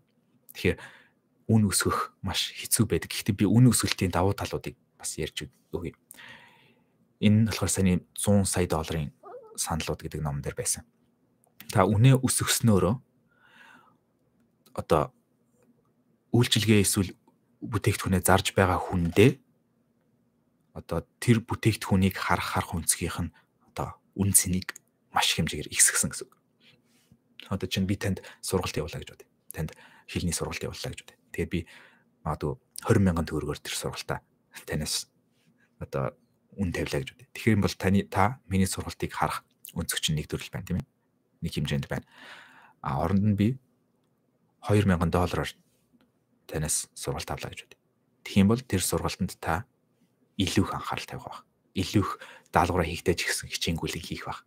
Өөрөөр хэлбэл үнэхэрийн тэр үннээсээ болоод мэдээж миний хуваалцж байгаа үнцийг бас нэг зөх хэмжээнд байгаа. Гэхдээ тэрнээсээ илүүтэйгээр бүр таны өөрийн сэтгэл зүйн инвестмент буюу сэтгэл зүйн хөрөнгө оруулалт чинь тэр мөнгөтэйгээ хамтраад маш их болно. Тэгэхээр өөрөөр хэлбэл таны үйлчлүүлэгчдээс оролцоо нь ихснэ. Тэгээд бас өөрөөр хэлбэл та тэр $2,000 нь авснараа одоо жишээл би ч юм уу тэр сервисийг провайд хийж байгаа бол $2,000 нь авснараа тэндээсээ би бүгдийг нь өөртөө авахгүй шүү дээ. Аль болох ихийг нь ашиглаад бас танд улам илүү таатай, улам илүү хялбар мэдрэмжийг одоо процессыг би провайд хийж чадах юм бол мэдээж тэр хэмжээгээр үнс нь өсөж байгаа байхгүй. Тэгээд түрүүний тэр Алекс Хормозигийн хэлсэн $42,000 авах тийм том асуудал биш болчихж байгаа байхгүй. Зүгээр л дараагийн левел рүү орж тоглож байна л гэсэн үг. Тэгээд тэр үйлчлүүлэгчдийнхаа perceived value буюу одоо таны үйлчилгээний эсвэл бүтээгдэхүүний харах одоо үн цэнийг ихсгэн тэр хүний сэтгэлийн одоо хөрөнгө оруулалтыг нь ихсгэн тэгээд бас хамгийн дээд төрлийн гэж хэлэх нь цаашаа хамгийн чанартай төрлийн үйлчлүүлэгчдийг та өөртөө олж авна гэсэн. Өөрөөр хэлбэл та 10,000 төгрөгөөр юм зарснараа магадгүй тэр худалдаж авч байгаа хүмүүсийн чинь дунд тийм ээ 10 хүн ч 20 хүн ч хэдэн хүн ч магадгүй тэр мөнгийг хоолныхоо мөнгнөөс хомслон байж авч байгаа хүмүүс байж магадгүй шүү дээ тийм ээ. Гиз дуурч нь хоолоо идэх бол өнөөдөр юу ч идэг ба. Тэгээд хоолоо идэх мөнгөө харамлан байж таны 10,000 төгрөгийн сервисийг тэр хүн худалдаж авсан бол тэр хүн өөрөө сайн хүн байх нь хамаагүй шүү дээ. Тэр хүний хувьд тэр маш их хэмжээний мөнгө болчиход байгаа байхгүй тэр 10,000 төгрөг. Тэр мөнгө хүн хүндээ хамаарч өөрөөр тусна тийм ээ. Тэгэхээр тэр хүн маш их хэмжээний мөнгө учраас тэр хүн бас тэнтэй заргалдах магадлал нь өндөр гэж магадгүй. Ягаад гэвэл таны курс асуудал гарснаас болоод нөгөө хүн чинь нөгөө юм хичээлээ хийх оронд нь нөгөө нэг өөр юм бодогдоо тийм ээ. Стресстэй байгаа шүү дээ. Тийм учраас тэр хүн таны хувьд маш одоо яг бизнесийн хувьд чанар багтаа үйлчлүүлэгч болно гэсэн үг байхгүй. Яг хуу хүнийг нийгмийн давхаргаар ч юм уу гарах одоо гадуурхах гэхээсээ илүү зүгээр таны толгойн өвчин хэр бага байх хэвээр бизнесийн хувьд. Зарим үйлчлүүлэгчдийг үйлчлүүлэгчээс хасах хэвээр байхгүй. Хэрвээ тэр хүн 10,000 төгрөг өгч тэндээ заргалдаад байдаг бол уучлаарай 10,000 төгрөг буцаагаад ав. Тэгээд танд би өөр хүн санал болгоё гэх хэвээр байхгүй. Таны лимит одоо чинь та зөвхөн 20 хүнд хичээл заах боломжтой тийм ээ. Эсвэл зөвхөн 20 хүнийг хооллох боломжтой таны ресторан гэх мэт. Таны нийлүүлэлтийн хэмжээ ийм л байна. Энэндээ би өөрийнхөө хамгийн заамар байгаа хүмүүсийг ч юм уу аммаар байна. Хамгийн миний хоолыг идүүлмээр байгаа хүмүүсийг би сонгомоор байна. Өөрөөр хэлбэл oversubscribed болно гэдэг нь та сонголтоо өөрөө хийнэ гэсэн үг. Та хэнийг үйлчлүүлэгч болох, хэнийг болохгүйгээ өөрөө сонгож эхэлнэ гэсэн үг. Тийм учраас үнэхэр шилдэг бизнесүүд хамгийн одоо чанаргүй үйлчлүүлэгчтэй үргэлж халж идэг. Үйлчлүүлэгчдийн байр сууриас нь халж идэг гэсэн. Өөрөөр хэлбэл өөр бизнес санал болгоод танд тэр бизнес илүү тохиромжтой байна. Та мөнгө буцаагаад авна уу? Баярлалаа. Энэ нь тэр бизнесийн өөрийнх нь credibility буюу итгэл одоо хэр итгэх боломжтой бизнес вэ гэдэг нь хүртэл харагдаж эхэлнэ гэсэн үг. Тэгээд ийм учраас та мөнгөө шаардах мөнгөө өөрийнхөө үнцнийг үнэлж ихсгэх ёстой. Тийм ээ. За өөр асуултууд орж ирж байна. Урам зориг өгдөг шүү гэн баярлалаа. Юмыг хоош тавих болсон гэн сайн байна. Тэгээд миний бодлоор бас чамд лайф коуч, ментор коуч болох зах зээл байгаа шүү. Дан ганц хэл биш. Бас тийм байх тийм. Гэхдээ би одоохондоо ер нь сонирхолтой байгаа бол тэр чинь би бас нэгдүгээрт туршлагагүй хоёрдугаарт ямар ч хэсэн цаг нь бол болоогүй байх. Хэрвээ би хийх бол. Hi there, finally got your live, so excited again. Thank you. International coach болж чадна. Монголоос сонсож байна. Ханц солонгос хэл сурах найз байна уу гэн. Яг үнэ хийж байх зүйлдээ дуртай байх нь нэг суур хөлн бас нэг хөлн зорилго нь сайн байх. За үнцэнтэй 20% буюу байнгын хэрэглэгчдээр төвлөрөх. Exactly. Саяны хэсгийг бас чухалчилж үзэх хэрэгтэй шүү. Өөрөөр хэлбэл миний хувьд яг одоо миний хувьд энэ лайв айгу intimate мөч байхгүй. Тэр нь юу гэсэн үг гэхээр айгу дотн мөч гэсэн үг. Яг тэгвэл би хэлсэн тийм ээ. Намайг Facebook дээр 100 мянган хүн дагдаг. Нийт хүмүүсийн дэлгэцэн дээр нь би болохоор сая гаруй хүмүүсийн нүүрэн дээр ингээд утсан дээр нь дэлгэсэн миний нүүр гарч ирдэг. Гэхдээ тэр хүмүүс бол миний фэн ч юм уу эсвэл сонсогч ч юм уу те одоо үнэнч сонсогч ч юм уу тийм хүмүүс биш. Тэр дотроос тэр 100 мянга дотроос ч гэсэн YouTube дээр дагж байгаа нь тал нь байгаа. Тэр YouTube дээрээс ингээд дагж байгаа үзэж байгаа хүмүүс дотроос ч гэсэн хүлээж агаад лайвыг нь үзэндээ гээд тэгээд бүтэн цагаа ингээм хамт байхад зарцуулаад сууж байгаа. Яг одоо бол одоо 90 хүн байна тийм ээ. Энэ бол айгүй intimate мөч байгаа байхгүй. Таны асуултанд би ингээд одоо уншиж байна тийм ээ, хариулж байна. Энэ маань тэр doing the unscalable гэдэг юм бас нэг хэсэг тийм ээ. Тэгээд одоо миний бахархаж байгаа зүйл бол түрүүн хэлсэн. Миний ингээд сүүлийн хэдэн жил ингээд баг багаар цуглуулж байгаа энэ хүмүүс маань Монгол улс дотроо хамгийн өөрийгөө хөгжүүлдэг төрлийн шилдэг төрлийн хүмүүс гэж би айгу бахархаад байдаг байхгүй. Тийм учраас миний хувьд бол одоо жишээ нь 50,000 subscriber-аас ихсгүүч байсан ер нь бол асуудал биш. Яг уу ихсгүүл сайн л да. Мэдээж илүү олон хүнд хүрж иж тэр дотроос улам илүү олон сайн хүмүүст хүрэх баг. Гэхдээ хамгийн гол нь аль хэдийн байгаа энэ 50,000 хүн маань тэр хүмүүст би танд өөрөөр хэлбэл баг зэрэг амьдралд чинь хэрэг болох үнцгийг ингээд өгчих юм бол тэгэл ерөөсөө зориг маань ерөөсөө ингээд бүтчихэж байгаа байхгүй нэгсэнд. Тийм ээ. Окей. 10 хүн эргээд хөрөнгө оруулалт хийх. Тэрийг сайн чухалчилж үзэх хэрэгтэй шүү. Тэгэхгүй бол би нэр хизээж баян болохгүй та жилийн тэрбум доллар олдог байсан ч гэсэн тэрбум $1 зарлагтай бол та ядуу хүн. Ядуу хүн ч байх те хөрөнгөгүй хүн. Нэг төрлийн орлогогүй хүн. Гэвэл илүү дээрх орлогогүй хүн. Тийм учраас орлогын 10% эхлээд өөртөө төлөв. Окей. Хөгжим тоглож сурах аргуудаас видео хийгээрэй. Тэгж жагаад орох баха. Хэрхэн охин найрах вэ гэд. Энэ асуултыг би тоглоомоор биш жинхнээсээ хүлээж авч хариулъя. Охин найрах гэдэг бас нэг ур чадвар урлаг бас байгаад байгаа тийм ээ. Тийг бол оролдож үзсэн хэрэгтэй хүн болгоно мэдж байгаа. Тэр нь юу вэ гэхээр эмэгтэй хүн яг л энэ бизнестэй бүр 100% бүр яг адилхан уялдаа холбоотой зүйл. Та өөрөө эмэгтэй эрэгтэй байх нь хамаагүй. Таны найрах гэж байгаа хүн чинь бас эрэгтэй эмэгтэй байх нь бас хамаагүй. Энэ бол бас яг адилхан эрэлт хэрэгцээ ба нийлүүлэлтийн асуудал. Та эмэгтэй хүн байж болно. Таны эрэлт хэрэгцээ хэр өндөр вэ? Тийм ээ. Өөрөөр хэлбэл хэдэн хүн танд татагдаж тантай байхыг хүсдэг вэ? Эрэгтэй хүнд ч гэсэн адилхан. Хэдэн эмэгтэйчүүд юм эсвэл хэрвээ та ижил хүснэ бол хэдэн эрэгтэй өөрөөр хэлбэл та өөрөө буцаа таалагдах тийм хүн чинь хэр их хэмжээгээр таныг хүсдэг вэ гэдгийг л ихсгэх, багасгах асуудал явагдаад байна юм байна. Тэгэхээр тэрийг ихсгэхийн тулд яах ёстой гэвэл тэр хүмүүсийн юу хийж байгааг олж мэдэх ёстой. Тэгэхээр энэ бол яг түрүүний хэлсэн шиг бизнесийн асуудал байна. Тэгэхээр энэ бизнесийн асуудлыг бид нар яаж шийдэх ёстой гэвэл тэр эмэгтэй хүн одоо чинь охин найрах гэж байгаа учраас тэр талаас нь яри. Тэр охин, тэр эмэгтэй хүн чамайг өөрийг чинь хүсэх эсвэл чи тэр эмэгтэйд таалагдах магадлал хэр байна? Тэрийг яаж ихсгэх вэ гэдэг дээр л ажил тийм ээ. Тэр эмэгтэй хүн юу сонирхтыг бас шинжлэх ухааны үднэс ч юм уу тийм ээ. Сэтгэл зүйн үднэс нь тайлбарлах юм бол эмэгтэй хүн дунджаар яри. Эмэгтэй хүн болгон гэж болохгүй. Яагаад гэвэл эмэгтэй хүн болгон хөв хүн бүхэн сонирхол нь ч өөр, сонирхдаг зүйл нь татагддаг зүйл нь өөр. Гэхдээ дунджаар ярих юм бол эмэгтэй хүн эрэгтэй хүний лидершип байдалд татагддаг. Энэ бол дунджаар үнэн. Өөрөөр хэлбэл альфа мейл гэж байдаг. Альфа мейл гэдэг нь юу гэсэн үг вэ гэхээр хамгийн шилдэг эрэгтэй гэсэн үг.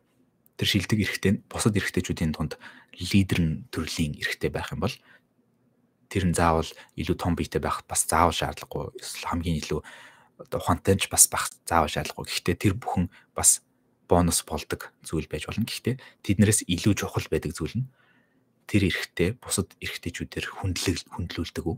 Альфа юу? Тэгээд тэр эрэгтэй дараагийн зүйл нь болохоор бусад эмэгтэйчүүд тэр эрэгтэйд татагддаг уу? Энэ бас айгуу чухал. Яг л эмэгтэй хүн айгуу инстинктчүүл төрлийн амьтан. Эмэгтэй хүн инстинктчүүл гэдэг нь мэдрэмж нь биднээс илүү эрэгтэйчүүдээс илүү өндөр гэсэн үг. Тийм учраас өөр эмэгтэй хүн тэр залууд татагдж байна гэдэг нь аль хэдийн тэр эмэгтэйгийн ажлыг тэр бусад эмэгтэйчүүд хийцэн байна гэсэн үг. Өөрөөр хэлбэл тэр залууг судлаад үнцнийг өгсөн байна гэсэн үг. Тэгэхээр эмэгтэй хүн шууд байглаасаа тэр залууд татагдах магадлал нь ихсэн гэсэн үг. Тэгэхээр энэ зүйлүүдийг чи бүрдүүлэх юм бол бүрдүүлэх тал дээр ажиллах юм бол тэр зүйл чинь бас ихсэн. Тэгэхээр энэ бол яг л бизнесийн асуудал. Тэгэхээр тэр дотроосоо чи сонголтоо хийгээд өөрийнхөө хамгийн хүссэн эмэгтэйтэйгээ бас хамт үерхдэг ч юм уу тийм. тэр боломж чинь гарч ирнэ гэсэн үг. Тэгэхгүй чамайг ямар ч эмэгтэй хүн сонирхгүй байх юм бол юм хүссэн эмэгтэйтэйгээ үерхэх, ямар ч чамаагүй эмэгтэйтэй үерхэх гэсэн ч хэн ч чамайг тоохгүй байж болно тийм ээ. Тэхийн тулд тоолгуулдаг болгохын тулд юу хийж чадах бай. Тийм ээ. Тэгээ энэ бас маш чухал зүйлүүдийн нэг. Энэ бол бас түрүүний хэлсэн хүн төрөлхтний бидний эволюцийн хувьд wired буюу тархич нь ийм үйл ажиллагаатай төрсэн зүйл. Тийм учраас энийг бид нэр яаж контролдох вэ? Яаж давуу талтай байлгах вэ гэх мэт зүйл дээр төвлөрөх хэрэгтэй гэсэн үг. Тэгээд эмэгтэй хүмүүс бас юу айгуу чухал. Сэтгэлийн нөмөр нөөлөг гэх юм уу юу гэх юм. Сэтгэлийн ойлголцол тэгээ нэг тийм сэтгэл айгуу хэрэгтэй гэдэг гэсэн үг. Тэрийг бас сайн нийлүүлж хангаж бизнесийн термээр иргэд ингээд ярихад чаддаг эрхтэй бас эмэгтэйчүүдэд татагддаг. Ялангуяа илүү ухаалаг эмэгтэй бол тэр бүр илүү чухалчилж үздэг. Тэгээд бас эрэгтэй хүний ухаан бас эмэгтэйчүүдэд маш их татагдах магадлалыг нь өсгөх бас боломж байгаа. Тэгээ ухааныг бас хөгжүүлж болно. Тэгээд тэр нь бас эргэж гисэн эмэгтэй хүн ч гэсэн ухаантай байх нь ялангуяа ухаантай эрэгтэй хүнд маш тааламжтай байдаг гэх юм уу. Татагддаг гэсэн үг. Тэгэхээр энэ зүйлүүдийг, энэ динамикуудыг ер нь бол илүү сайн ойлгоод тэгээд хамгийн чухал болохгүй зүйлийг бас би хэлье. Бизнес дээр ч тэр эмэгтэй эрэгтэй өөр хүнийг өөртөө татах асуудал дээр ч тэр needy буюу desperate буюу нэг тийм хит шаардсан тэ нэг тийм монголоор needy desperate-ийг юу гэдэг юм бэ манайхан компанид дээр бичтэй. Өөрөөс чинь хит бүр хамаарсан юм шиг тэ бүр өөр чамгүйгээр амьдарч чадахгүй юм шиг бүр нэг тийм нэг өмхий хангалсан байдаг да. За яг жинхэнэ үнэр биш гэхдээ нэг тийм needy үнэртэй байдаг. Энэ хүн бүр ингээд амар бүр орчин үеийн яриагаар бол английн яриагаар simp гэж ярьдаг тийм ээ. Битгий simp байгаарай л гэж хэлмээр байна. Яг гэвэл тэр чинь хамгийн unattractive буюу хамгийн хүнийг өөртөө татах биш улам түлхдэг зүйлүүдийн нэг шүү. Бизнес дээр ч гэсэн битгий needy байгаарай. Needy гэдэг нь бүр ингээд заавал авах хэрэгтэй юм шиг ингээд дайраад идэг тийм ээ. Тэрийг л хэлээд байгаа юм л да. Тэгэхээр битгий тийм байгаарай. Оронд нь өөртөө ихтэй түрүүний хэлсэн шиг уучлаарай та манайд үйлчлүүлэгч болох боломжгүй. Оронд нь тэр бизнестэй хамтарч ажил. Эсвэл жишээ нь над дээр жишээ авах юм бол уучлаарай би аль хэдийн их нэртэй гэж юм те. Та магадгүй тэр залуутай үерх гэдэг ч юм уу те. Тэр байдал нь бас тэр эмэгтэйд нэгдүгürt хүндэл, хоёрдугаарт яг зүгээр сэтгэл зүйн үднээс ярих юм бол улам илүү тэгсэн хүнд татагдана бас. Тэрэнд яг reverse psychology маягийн бас болчихж байгаа. Гэхдээ тийм улаарах nice. Битгий улаараарай. Бизнест ч тэр dating болзон дээр ч тэр хизээч битгий улаараарай please. Улаармаар санагдсан ч гэсэн битгий нөгөө хүн чинь бас улаарад ингээд бие биенэргөө улаарад ингээд гал үсгэх чинь бас нэг өөр л тоо. Гэхдээ нөгөө хүнийг хүсээгүй байхад битгий улаараарай. Оронд нь санал тавиад нөгөө нэг эмэгтэйд түрүүний бизнесийн принциплийг эргээд тэр эмэгтэй дээр ашиглах юм бол сайн байна уу эмэгтэй? Би танд яг энэ үгийг хэлэх гэсэн үг биш л дээ. Яг яах ёстой гэхээр би танд татгалзахын аргагүй санал тавья. Өөрөөр хэлбэл хоёулаа жишээ зүгээр кофенд хамт кофе ууя гэсэн санал байж болно. Гэхдээ тэр кофе уух санал яагаад тэр эмэгтэйгийн хувьд татгалзахын аргагүй санал байх ёстой вэ гэдэг талаас нь бодож үзэж болно, тийм ээ. Гэх мэт. Ингээд ер нь бол бүгдээрээ л яг ингээд эргээд эрэхтэй сэтгэл зүй дээр л буугаад байгаа байхгүй. Бизнесч тэр, мөнгөч тэр, харилцаач тэр сэтгэл зүйн зүйл болчихж байгаа. Тэгэхээр өөрийгөө илүү сайн ойлгох, бусдыг илүү сайн ойлгох. Тэгээ энэ ойлголцоонд, энэ харилцаанд донд бусдад яаж өөртөө бас ашигтай байдлаар үн цэнийг өгч чадах вэ? Яаж тэр хүмүүсийн асуудлыг шийдэж чадах вэ гэдэг тоглоом л явагдаад байгаа юм. Ер нь бол хүний нийгэм гэдэг одоо энэ зүйл дээр. Тэгэхээр энэ тоглоомыг та хэр сайн тоглож чадах вэ гэдэг чинь таны өөрийн сонголт. Тэгээд энэ хүртэл үзсэнд баярлалаа. Дараагийн видеонуудыг бас үзээрэй. Тэгээд таалагдсан бол лайк дараад, subscribe дараад комент бичээрэй, тийм ээ. Маш их баярлалаа. Тэгээд дараагийн лайваараа бүгдээрээ уулзцаая. Баяр таа.